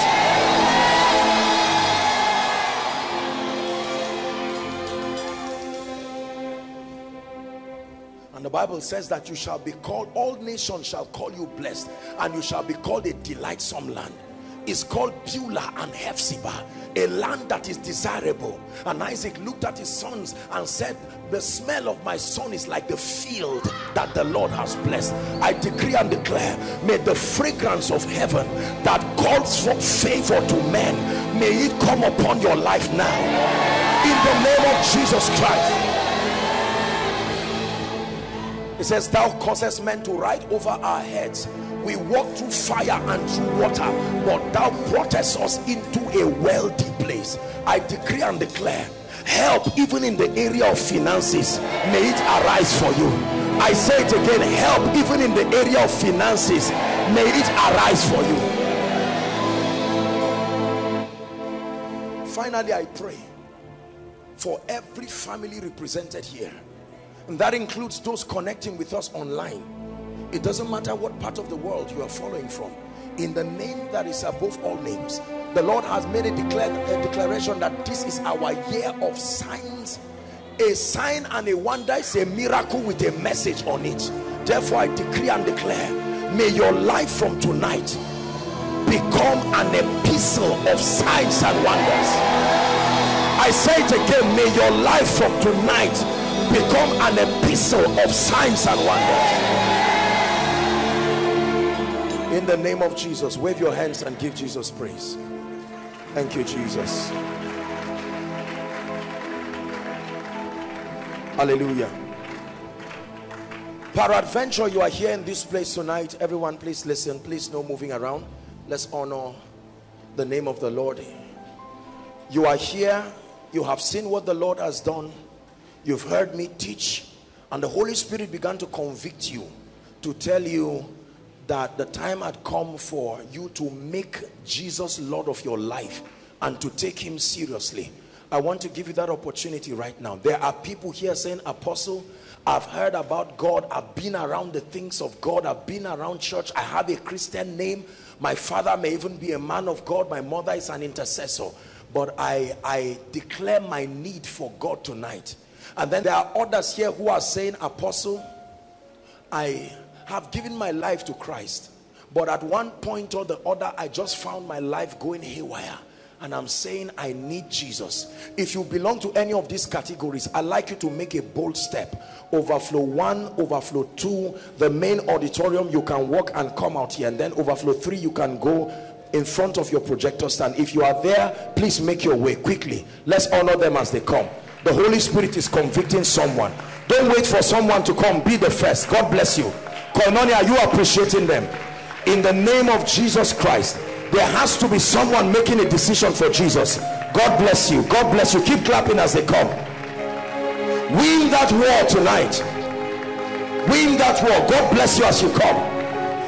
It says, he that cometh to him, he will in no wise cast away. Make your way. Make your way to this front. God bless you. Keep coming. We have 1 minute for you. If you're coming from outside, please double up your steps very quickly. Very quickly. Say, call for total surrender. Lord, you gave me your life. I'm giving you mine right now. Are there people still coming? Make your way very quickly. Apostle, I'm not sure if I'm born again or not. I've been around the things of God, but I'm not exactly sure. Join them. Join them quickly. When the Titanic sank, there were only two names: those who were lost and those who were saved. No in-betweens. Make your way quickly. Hallelujah. I salute every one of you. If you are joining them, please join them very quickly. Overflow 3, you can move to the front of your projector. Those online giving their hearts to Jesus, just follow and pray along with us by faith in the name of Jesus. Now I want you to lift your right hand sincerely. You're not reciting a poem. You are speaking to the Lord, and he's here listening to you. Say after me, Lord Jesus. Say it again. Say, Lord Jesus, I believe in you, that you are the Son of God. I believe that you died for me. I believe that you shed your blood for me. I believe that you were raised up for my justification. Tonight, I hand over my life to you, and I receive your life in return. I declare that the power of sin, the power of the flesh, the power of Satan is broken over my life. I declare that I'm a child of God. I am saved. The grace to walk in victory, to walk in liberty is mine now, in Jesus' name. Keep your hands lifted. Jesus, I present to you the ones you died for. We thank you for bringing these ones out. No man can come to the Father except you draw them. Lord Jesus, I pray that the grace that keeps men in this kingdom, let it be supplied your people right now, in the name of Jesus Christ. I declare over your life, and I decree that you are going forward ever and backward never, in the name of Jesus Christ. Every challenge you came here with, as a result of this new life, let new victories come for you. In Jesus' name I pray. A big congratulations to you. Thank you so much. Now I want you to follow someone waving his hands. There's a gentleman waving his hands there. Can I see who is waving his hands now? Please, very quickly, I'd like you to follow him. All of you in concert, just follow the gentleman. There'll be a group of people to just meet with you very quickly and very briefly. Let's honor them. Hello. Scriptures exhort us from the book of Proverbs. It says, my son, attend to my sayings, incline thy ears to my words, let them not depart from thy eyes, and keep them in the midst of thee. As you have listened to this message, we believe that you are going to reap the blessings thereof if you attend to these words as well. That you will keep these words in the midst of your heart. That no matter the circumstance, your eyes are going to be fixed on these words. And as you have been blessed, we will tell you to share this message. Be an evangelist by sharing to others to be blessed. And then subscribe to this channel for us, because we have loads of videos, we have loads of content that is going to make you blessed, that is going to set you on course, that is going to set you ablaze. And don't forget to like for us. Thank you.